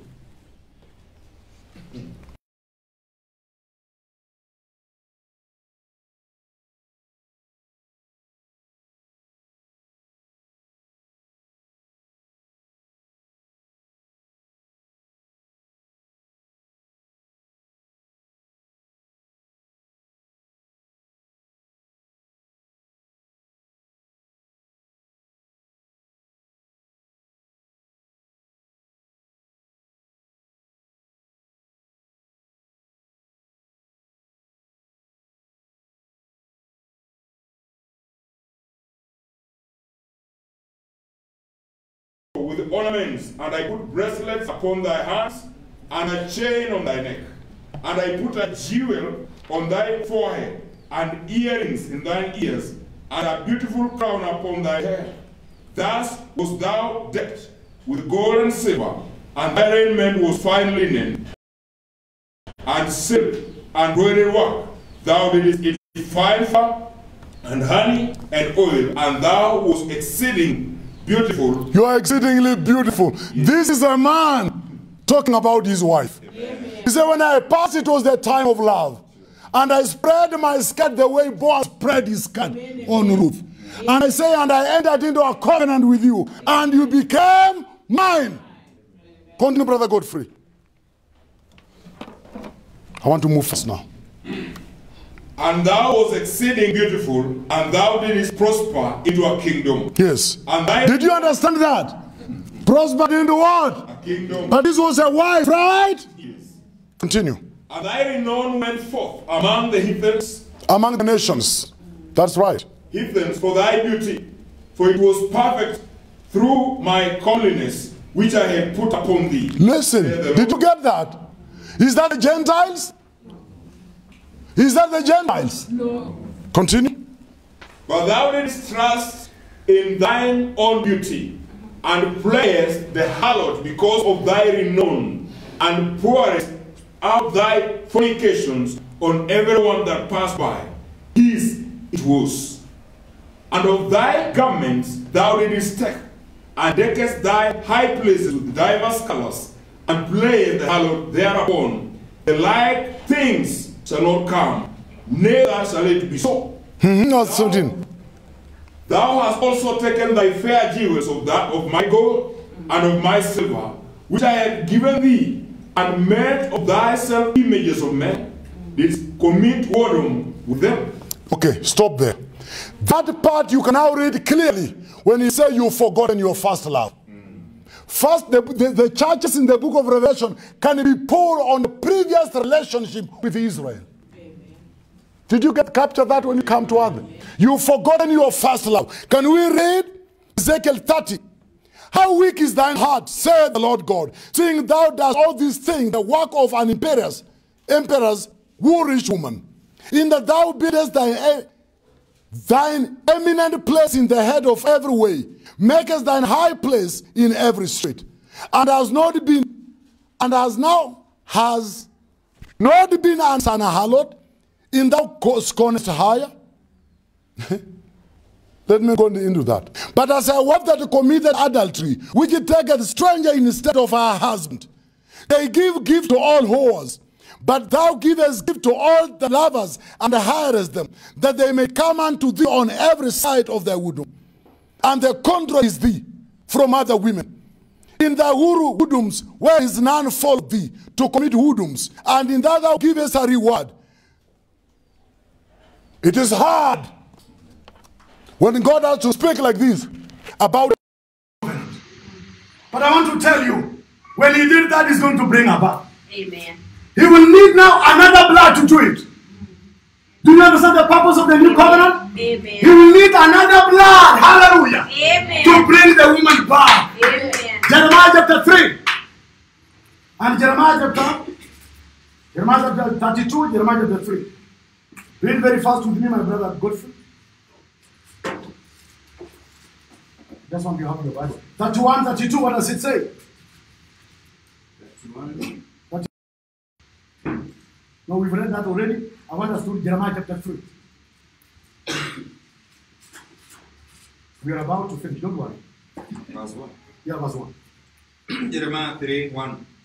They say, if a man put away his wife, and she go from him and become another man's, shall he return unto her again? Shall not the land be greatly polluted? But thou hast played the harlot with many lovers, yet return again. Oh God, oh God. You read the story of Israel, you weep. God says, shall a woman that is married leave her husband and become another man's wife return? Won't that be something so bad? But for you, return. Amen. Who is returning, as a servant or as a wife? Do you see people taking the blessings of the earth? They don't know where they belong. Continue, Brother Godfrey. Lift up thine eyes unto the high places, and see where thou hast not been lain with. Do you get that? Amen? Mm-hmm. In the ways hast thou sat for them as the Arabian in the wilderness, and thou hast polluted the land with thy whoredoms and with thy wickedness. Therefore the showers have been withholden, and there has been no latter rain, and thou hast a worse forehead, thou refusest to be ashamed. Time cry unto me, my father, thou art the guide of my youth. Will he serve his anger forever? Will he keep it to the end? Behold, thou hast spoken and done evil things as thou couldest. That's right. The Lord said also unto me in the days of Josiah the king, hast thou seen that which backsliding Israel has done? She is gone up upon every high mountain and under every green tree, and there has played the harlot. And I say, after she has done all these things, Turn thou unto me. turn thou unto me. But she returned not, and her treacherous sister Judah saw it. And I saw when, for all the causes whereby backsliding Israel committed adultery, I had put her away, and given her a bill of divorce. Yet her treacherous sister Judah feared not, but went and played the harlot also. Okay, read there. Verse 14. Turn now, backsliding children, saith the Lord, for I am married unto you. I will take you, one of a city, two of a family, and I will bring you to Zion. I'll give you pastors according to my heart, which shall feed you with knowledge and understanding. It shall come to pass, when you are multiplied and increase in the land in those days, saith the Lord, they shall say no more, the ark of the covenant of the Lord, neither shall it come to mind, neither shall they remember it, neither shall they visit, neither shall they be done anymore. At that time, they shall call Jerusalem the throne of the Lord, and all the nations shall be gathered unto it. To the name of the Lord to Jerusalem, neither shall they walk anymore after the imagination of their evil heart.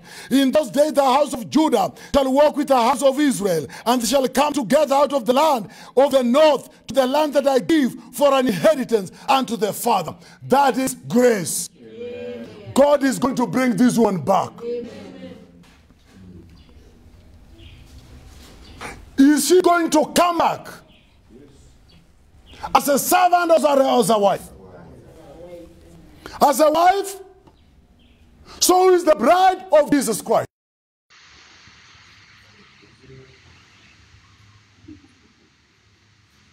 Can hear the wife of Godfrey saying, that's the place I wanted you to hear. You unaingia hapa sister Immaculate. You cannot talk of restoration of Israel and she comes back as a servant. The Bible says, the two that God has put together, nothing shall separate them. And God is talking about reconciliation with Israel. You know this deep, amen? We are talking about a family coming back, but we are talking about a union of God with earthly people and a union with God with the heavenly people. Heavenly people have never been a harlot. She's only a virgin. When Paul talked about her, he said, husband, love your wives. But these are great mystery. But I speak concerning Christ and the church. Amen. Now this one was not called a great mystery. But this is called a great mystery. Amen. This was not called a heavenly. Amen. Amen. God has a family in heaven. Amen. And a family on earth. Amen. That Jesus may have preeminence in both places. Amen. Isaiah 54. I think we're moving onward. Don't you think so? Give him a hand clap for me. Isaiah chapter 54, listen to me. You replacement theology people. One of them I respected him so much until I realized he was not giving money a place. Isaiah 54, verse 5. For thy maker is thine husband. The Lord of hosts is his name. Thy Redeemer, the Holy One of Israel. The God of the whole earth shall be called. For the Lord hath called thee as a woman forsaken, and grieved in spirit, a wife of youth, when thou refusest, saith the Lord. For a small moment I have forsaken thee, but with the great mercies will I gather thee. In a little rather I hid my face from thee for a moment, but with everlasting kindness I will have mercy on thee, saith the Lord thy Redeemer. For this is the waters of Noah unto me. For as I have sown, hallelujah, Amen. that the waters of Noah should no more go over the earth. So I have sworn that I will not be wroth with thee, nor rebuke thee, a restoring husband. Amen. So when these guys come to Jesus in Matthew chapter 19, they tell Jesus, Moses told us we can write bill of divorcement for our wives. What do you say? These people did not realize when Moses was telling about divorcement, he was telling them this is the condition of your hearts. You are married to another man, but your heart is so hard. That's why God tells a man, you can divorce your wife. But he said it wasn't so. He that he created male and female created one. Amen. Amen. Thank you. Amen. So they're coming around saying, you know, Moses told us. And they're doing the same thing today. They do not realize God was showing them the condition. The person whose marriage was at the gift party was God. Amen. The person that had suffered a divorce was God. Amen. But Anasama, with the mercy I will restore you. Amen. And the son, when he looked at that relationship, the son called Paul, he said, I'm heavy. I lie not. My conscience beareth me witness. I think about the children of Israel as the wife of God. But God has established another covenant. You people, do you understand where the next covenant falls? It was a marriage covenant. He says, I entered into a covenant with you. You people are not getting what I'm saying. You're waiting for me to go to Revelation. You go to Revelation 21. The bride has made herself Ready. Let me say this and let me repeat. That bride is not you. Amen. It is God bringing back his wife. Amen. Did you hear me? Because that's earthly relationship. And the word bride that has been used so much in the message, called the message, is a false identity. That's not yours. The word bride of Jesus originated from the Catholic Church. That they wanted the Catholic Church to be the Queen of Heaven called the bride. There is no word that it calls you the bride. The Bible calls you the body of Christ, residents of heaven. Amen. But when you say, come, I show you the bride, who was being shown? It was a son that is seeing the mother and the father uniting together. Amen. It was a restoration. Amen. Let us be glad. That was joy. You could have cried if you're a son and you see your father and mother. Ni siku ile ya kumkiri Mwokozi, o moyo umejaa tele, kunyamaza hauwezi. Imba siku. Restoration. A woman is going to be given back her privileges. Amen. And God even said in the book of Ezekiel, you took my children that I gave birth with you and took them under the fire under Molech. You woman, I'm jealousy. I shall be restored with my judgment. Oh, hallelujah. If the woman in the book of Revelation is the bride, then that will be after the tribulation. Do you know where she's located? Revelation 19. Come, I show you the bride, the Lamb's wife. It is now the one that was a wife is coming back as a bride. It is restoration time. Amen. She's now remembering the days of her youth. Amen. She has now remembered the first love. She's saying, this is the first love of my life. This was the first man I knew. I'm now coming back. And John is crying. Let us be glad and be merry, for the marriage of the Lamb has come. And the bride has made herself ready. When we go, you'll understand why that information was given to John and not to Paul. Because Paul was not the apostle of circumcision. He was the gospel. He had the gospel of uncircumcision. It is written in Colossians chapter 2. I could even give you Romans chapter 15 verse 8. The Bible calls Jesus the minister of circumcision. Amen. If Jesus came in the days of Paul, literally in flesh, Peter, Paul, James, and Jesus would stand one side. Ministers of circumcision. And Paul would stand on one side, minister over uncircumcision. But when Jesus died there and resurrected, he crossed over to the people of uncircumcision. That's how we come in. We don't come in by works. We come in by total grace. We have got a heavenly relationship.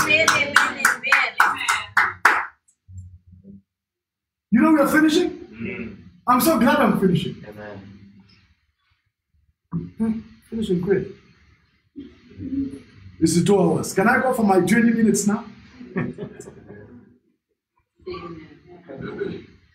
Well, you people should say go for 3 hours because actually you were sick on Friday. For you to stand on the pulpit today, how many hours do you want us to give you? We want to finish somewhere. We want to congratulate our brother John for the graduation. And Brother John for bringing his mother to be with us. We're happy to see you. Happy to see you right now. So that you have a cake. Your victory is our victory. Whatever good thing that God does in your life, tell us about it. Amen? Even if it's tears, let us cry together. You look at this woman. She's returning.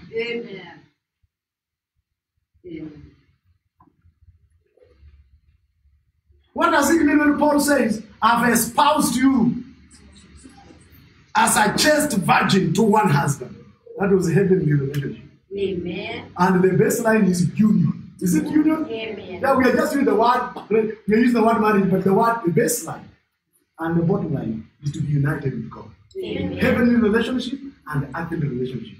Elion has got people. That's now when you say, and their family in heaven is named Jesus. And the family on earth is named Jesus. He has blessed us with all spiritual blessing in the heavenly places in Jesus. We are the ambassadors of heaven to the earth, but we are the citizens of heaven. Don't you think they needed another division? Yes. Rightly divine relationships. Will you come next Sunday? Next Sunday, let's come back and let us see these two families united. Let us see the family from Canaan uniting with the family in Egypt. Let us see Ephraim and Manasseh coming before the family that has come out of Canaan. Let us see these people uniting because people are using it wrongly today.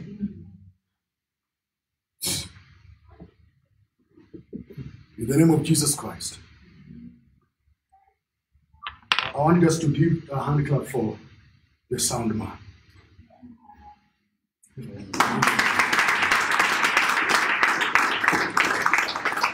have a problem with the battery, so it keeps on changing. The same devil that made me school Friday. He's been putting off these, now he's not putting off them. And we're here. For 20 minutes. Because 2 hours are over. Amen. Amen?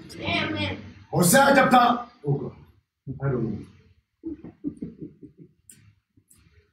Isaiah chapter 62. I think this is clear. Isn't it clear? You realize why we say Israel is a summer. There are many categories of people when it comes to the salvation.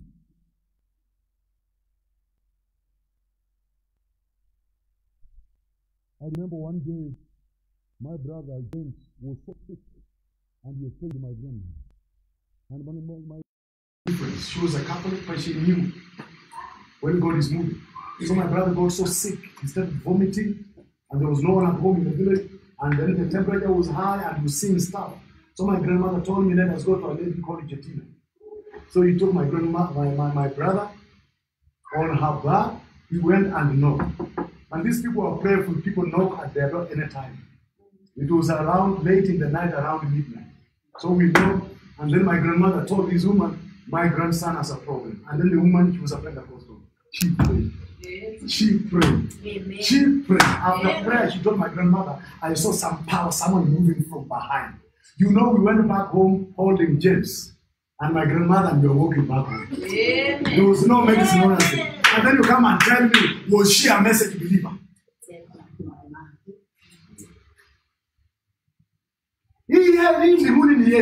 I'm going to what the sister said. Amina pita kwa shamba yenu. Hii mbinguni ni ya Mungu, Na Yesu ndio njia. Amen. Hallelujah. Don't come and say this one is not going. No. I want to tell even those who are seated here. You are going, and those who are seated elsewhere. Amen.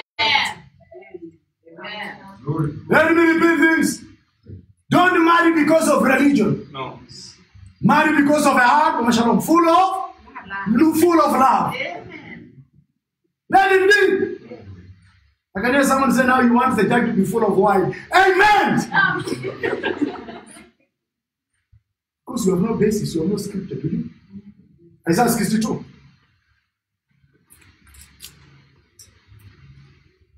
For Zion's sake, I will not hold my peace. For Jerusalem's sake, I will not rest until the righteousness go forth as brightness, and the salvation thereof as a lamp that burneth. And the Gentiles shall see my righteousness, and all kings thy glory. Thou shalt be called by a new name, which the mouth of the Lord shall name. I can hear someone say, you are telling me we are in Revelation chapter 3 verse 12. Yes. Calling the new name is a woman that is getting married. Forget this is the seventh thunder will reveal the new name nonsense faith. That has nothing to do with it. It is this woman that is receiving a new name, new relationship, new blood of the covenant. Amen. Thou shalt be a crown of glory in the hand of the Lord, a royal diadem in the hand of thy God. Thou shalt no more be termed forsaken. Is that the church here? Neither shall thy land anymore be termed desolate, but thou shalt be called Hephzibah, and thy land Beulah. For the Lord delighted in thee, and the land shall be married. As a young man married a virgin. Did you understand? Are you seeing that relationship? Yes. As a young man married a virgin. God, with his grace, is going to look at this woman called Israel, the harlot, and he's going to call her a virgin. As a young man does what? Married a virgin. So shall thy sons marry thee. As the bridegroom rejoices over the bride, so shall thy God rejoice over you. Amen. Are you seeing the bridegroom and the bride? Amen.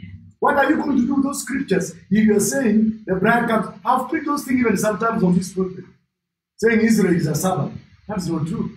These things was written, still breaking, to show forth there is a heavenly relationship and the earthly. They are to come. Amen. The family in heaven is named Jesus. The family on earth is named Jesus.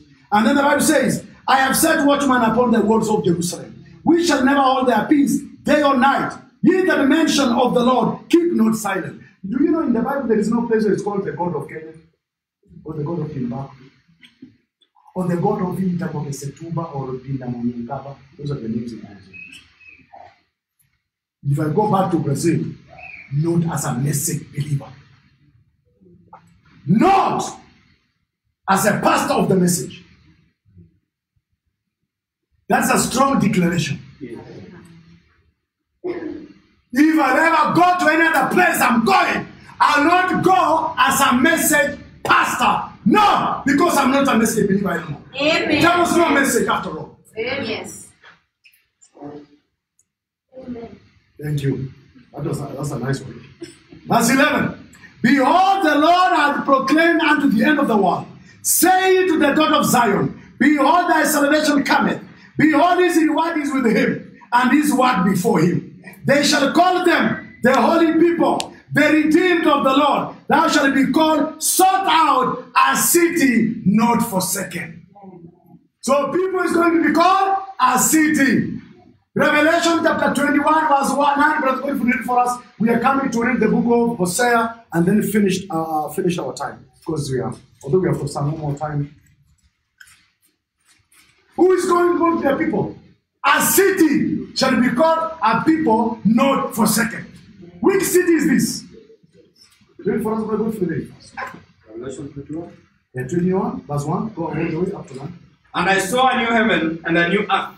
For the first heaven was past, earth were passed away, and there was no more sea.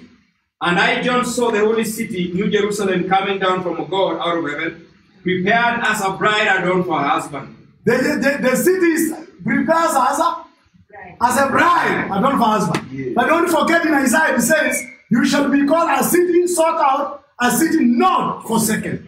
You people. Go ahead. And I heard a great voice out of the heavens saying, Behold, the tabernacle of God is with men, and he will dwell with them, and they shall be his people. And God himself shall be with them and be their God. And God shall wipe away all tears from their eyes, and there shall no more death.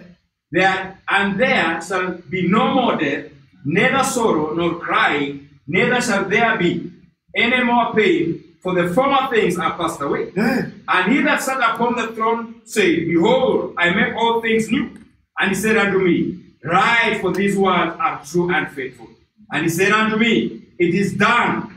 I am Alpha and Omega. Look at those attributes God calls himself. Those are not gender attributes. Yes. Alpha and Omega have to do with Israel and God. The beginning and the end. I will give unto him that is athirst of the fountain of the water of life freely.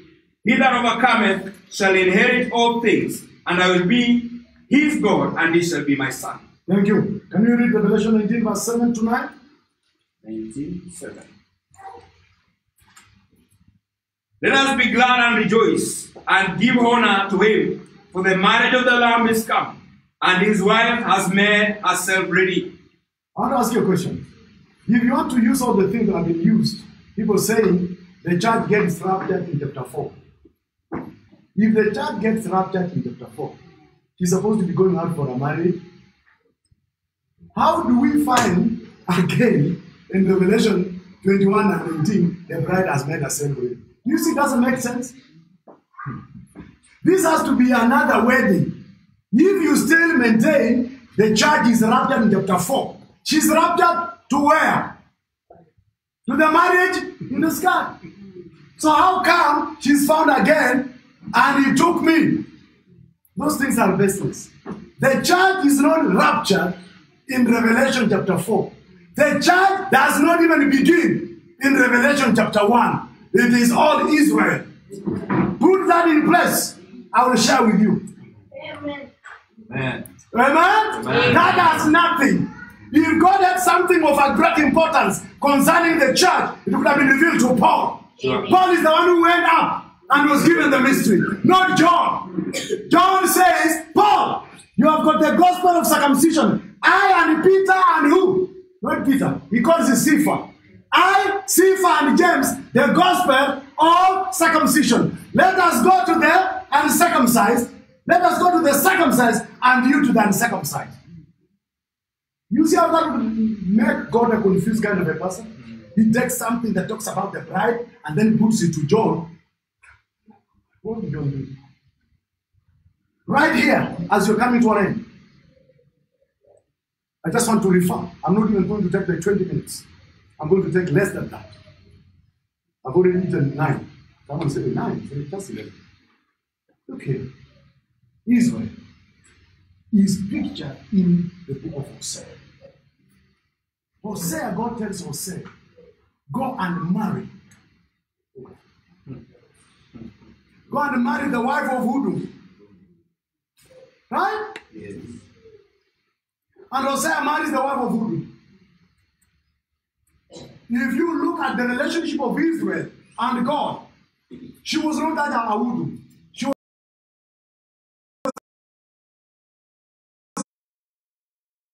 a virgin before. True. A nice woman. Then something settled upon her. She started going out. What is the reason of going out? This land have gone into harlotry. So I want it depicted in symbols. Are we together so far? Amen. So this man has got children. 3 children born. Jezreel, Lo-Ami, and Lo-Ruhamah. Then in chapter 2, God comes and says this, tell your sisters, Ruhamah, and tell your brothers, Ami. Ami means my people. Lo-Ami means not my people. Lo-Ruhamah means not compassionated, people without mercy. And then he says, now tell your mother, she's not my wife. Did he say that? Amen. Tell her she's not my wife. Because she has played harlotry. Then he goes ahead and says, tell your mother, I will lure her in the wilderness. I will speak to her comfortably. She will never know me as Lord. She will know me as a husband. Amen. She will forget the previous days. And she will look for a lover. She will never find them. I'm going to put on the places, Brother Philemon. Lord. I'm going to put thorns. She will never go back. Restoration of a woman. Amen. The book of Hosea is the fall and restoration of Israel. Amen. The word hallowed is not attributed to the body. She's only called a virgin. We were hallowed to whom? Whom are we married to? Are we married to God? No, we are just people somewhere. What has brought us? Grace.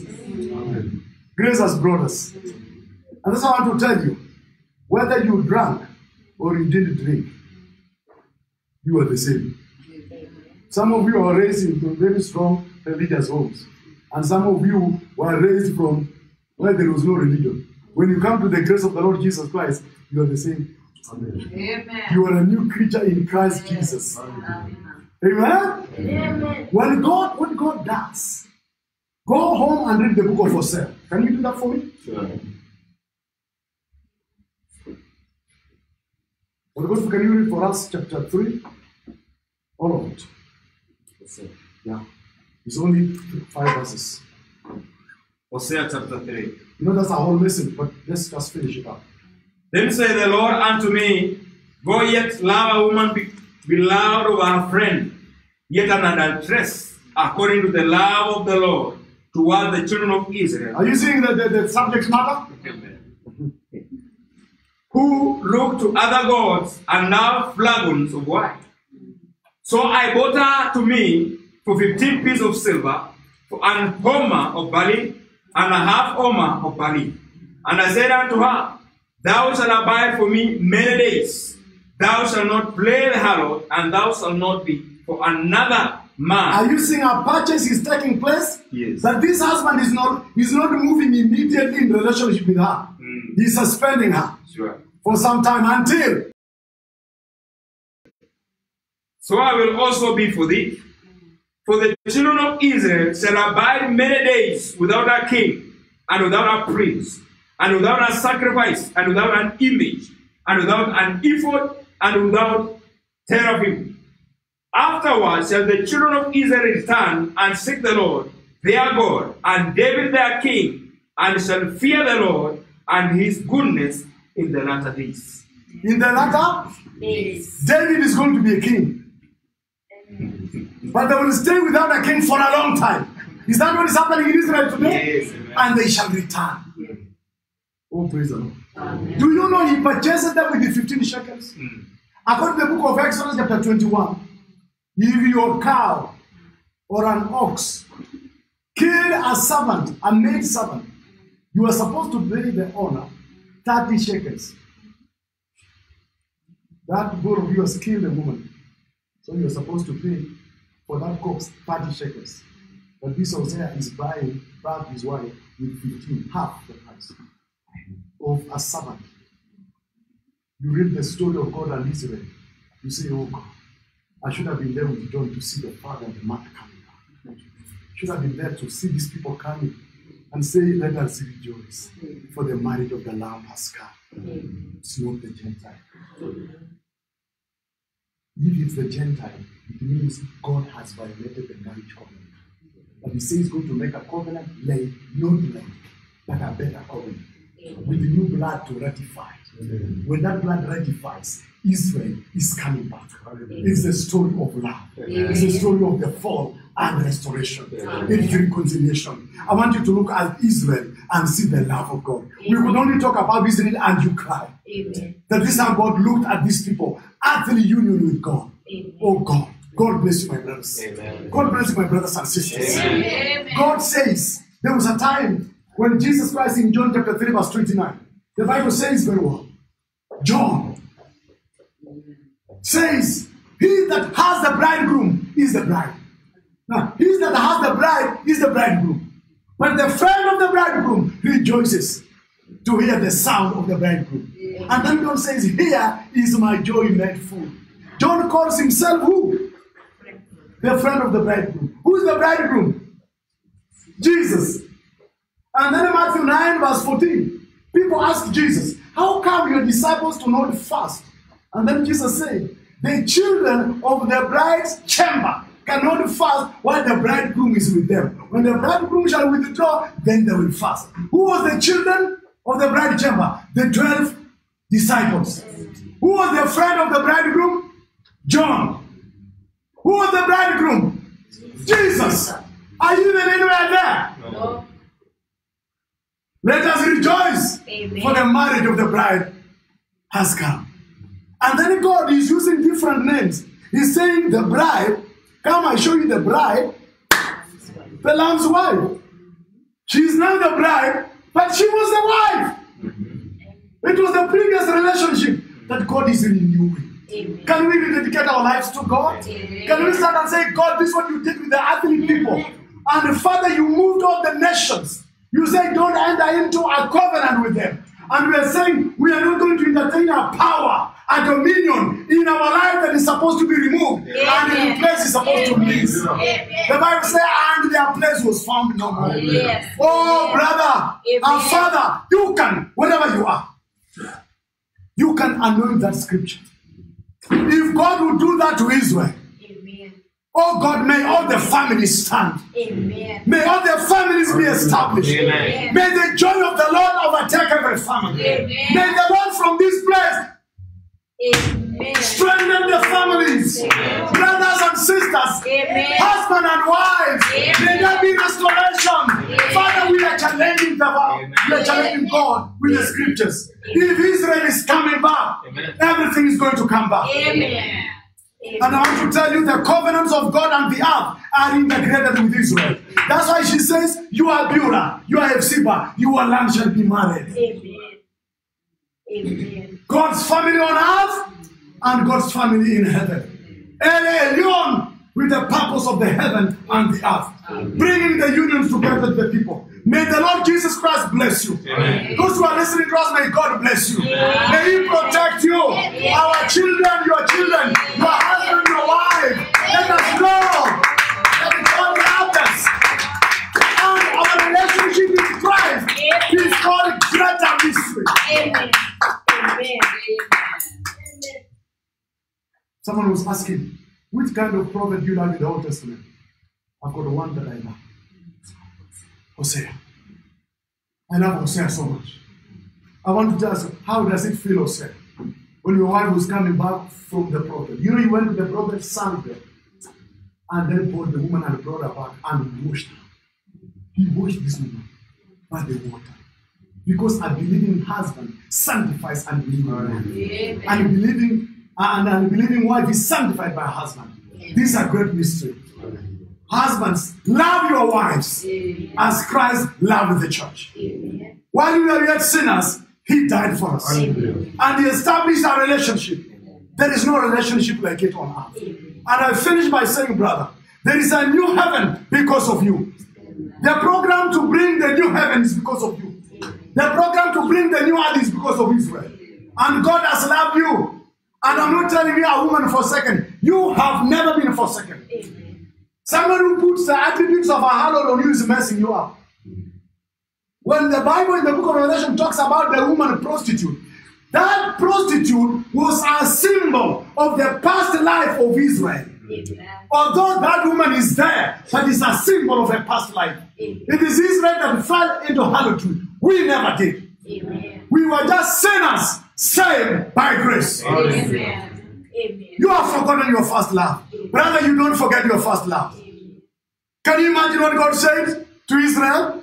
That you shall look and pursue for those lovers. You will never find them. The ways you used, I put thorns. You will stand there, you won't find. And the Bible says in the book of Hosea, she will say, I will go back to my former husband. Oh, thank God for Elijah. Elijah is going to soften their hearts. Moses is coming again to tell them there is a new covenant. Because the same Moses led them in the first covenant, stood with Jesus on Mount Transfiguration. He knew of the second covenant. Huh? Moses is going to come without a veil. And when he comes without a veil, they shall be returned to the Lord. He was there at the foot when Israel said, I do. And Moses will be here again when Israel will say, I do. And they will be married forever. The Bible says, I will espouse. Can you read that scripture? That's our last scripture we are reading. Oh God. Verse 4. Hosea chapter 2, verse 4. And I will not, verse 5, for their mother had played harlot. She has conceived them, had done shamefully. For she said, I will go after my lovers, that give me my bread and my water, my wool and my flax, my oil and my drink. Therefore, behold, I will head up her thy way with thorns. And I will make a wall, and shall not find her path. And shall follow after her lovers, but shall not overtake them. She shall seek them, but shall not find them. Then shall she say, I will go and return to my first husband. For then was it better with me than now. Amen. For she did not know that I gave her corn and wine and oil and multiplied her silver and gold, and which she prepared for Baal. Therefore I will return and take away my corn in the time thereof, and my wine in thy season. Therefore I will recover my wool and my flax. Amen. Then verse 15, I will give her vineyards from hence, and the valley of Acre for a door of hope. And she shall sing there as in the days of her youth, as in the days when she came out of the land of Egypt. It shall be at that day, said the Lord, that thou shalt not call me Ishi. Thou shalt call me Ishi. Ishi means husband. And you shall not call me no more Bali. For I will take away the names of Baalim out of her mouth, and they shall no more be remembered by their name. In that day I will make a covenant for them with the beasts. May God remove those bad names out of our mouth. Amen. Those poor confessions we've made on the things we are coming from. May we confess the new name, the new relationship. We were sinners, but we are now saved.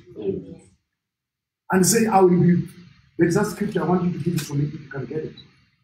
Betrothed without. And thank you. And I will betroth thee unto me forever. Yeah, I will betroth thee unto me in righteousness, and in judgment, and in loving kindness, and in mercy. And I will even betroth thee unto me in faithfulness, and thou shalt know the Lord. And it will come to pass in that day, I will hear the Lord. I will hear the heavens, and they shall hear the earth. Amen. You see a restoration that has taken place? Amen. After this restoration is done, heaven and earth will be one. Amen. It will be one. Amen. Israel, it will just be one person that was a sinner saved by grace. Amen. It is finished. Amen. The story of God's love. Amen. God, may you remove all the burden out of our lives. Amen. Remove wrong confession out of our lives. Amen. Father, restore, Lord Jesus Christ, oh Father, what the enemy has taken from relationship, Lord.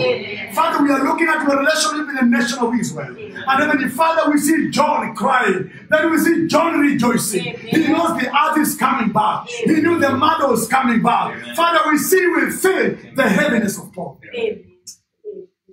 We feel the heaviness of your people today. That woman that has cried for her family, for her children, Lord, for her husband, Lord. That husband that has cried, oh God, until it's becoming a laughing stock in the radios, in television in this country. Oh Father, people are playing, oh God. People are joking over a broken family, a separate family, Lord. But oh Father, you that heal the relationship. May you heal the relationship of your people. May you turn them loose, oh Father. We appreciate you, Lord. We see the symbolism, oh Father, of the earthly relationship, oh God. And this we say you are our God, Father. We see how you dealt with the nation of Israel. How you drove, oh Father, people at AI, how you drove King Sihon, how you drove King Og, for the children to recapture the place of strength, place of stronghold, oh God. May you do this for your people today. Father, may these places, dominions and principality and power go away, oh God, that we can stand in the strength of our confession. Father, I commit all these people in your hands. Just want to raise up your hand and tell the Lord, thank you. Thank you. You have a promise in your heart. You've been watering for the years. Oh, Father, these are your people, Lord. They are taking their identity in heaven, Lord. They are taking their way, oh God. Oh, Father, Lord Jesus Christ. The eternal life as written in Titus 1:1-2. Father, that was revealed, oh God, that has come upon your people. Father, Lord, may you wipe their tears, Lord. They are living on this earth, Heavenly Father, with the challenges, oh God. Amen. May you remember them today, Father. Father, the devil is defeated. Amen. The devil, Father, is busted out of wrong relationship, Lord. We are restoring your people, Lord Jesus. We are speaking peace to your people, Father. We are speaking health, Lord God. Supply goodness to your people, Father. Those who are listening in today, even on the net, oh Father, we speak peace, oh Father. We speak supernatural, Lord. We speak new strength, oh Father, for your people, Lord God, that are saying thank you to your word. We appreciate you, Lord. We bless you, Lord Jesus. We want to thank you, Father, for our brother John Evercon. Father, Lord God, his father, Lord, passed on when he was a young man. But Heavenly Father, through his mother, Lord, you helped him, oh Father, to finish the university. Bless my brother, Lord Jesus. Make him fruitful, Lord God. We celebrate this day with him, oh God. Bless your people here today. Those who are listening today, we need to make a decision, Lord. Bless them, Heavenly Father. Heal us, Heavenly Father, in everything, oh God. We sanctify your name in the mighty name of Jesus Christ. Amen and amen.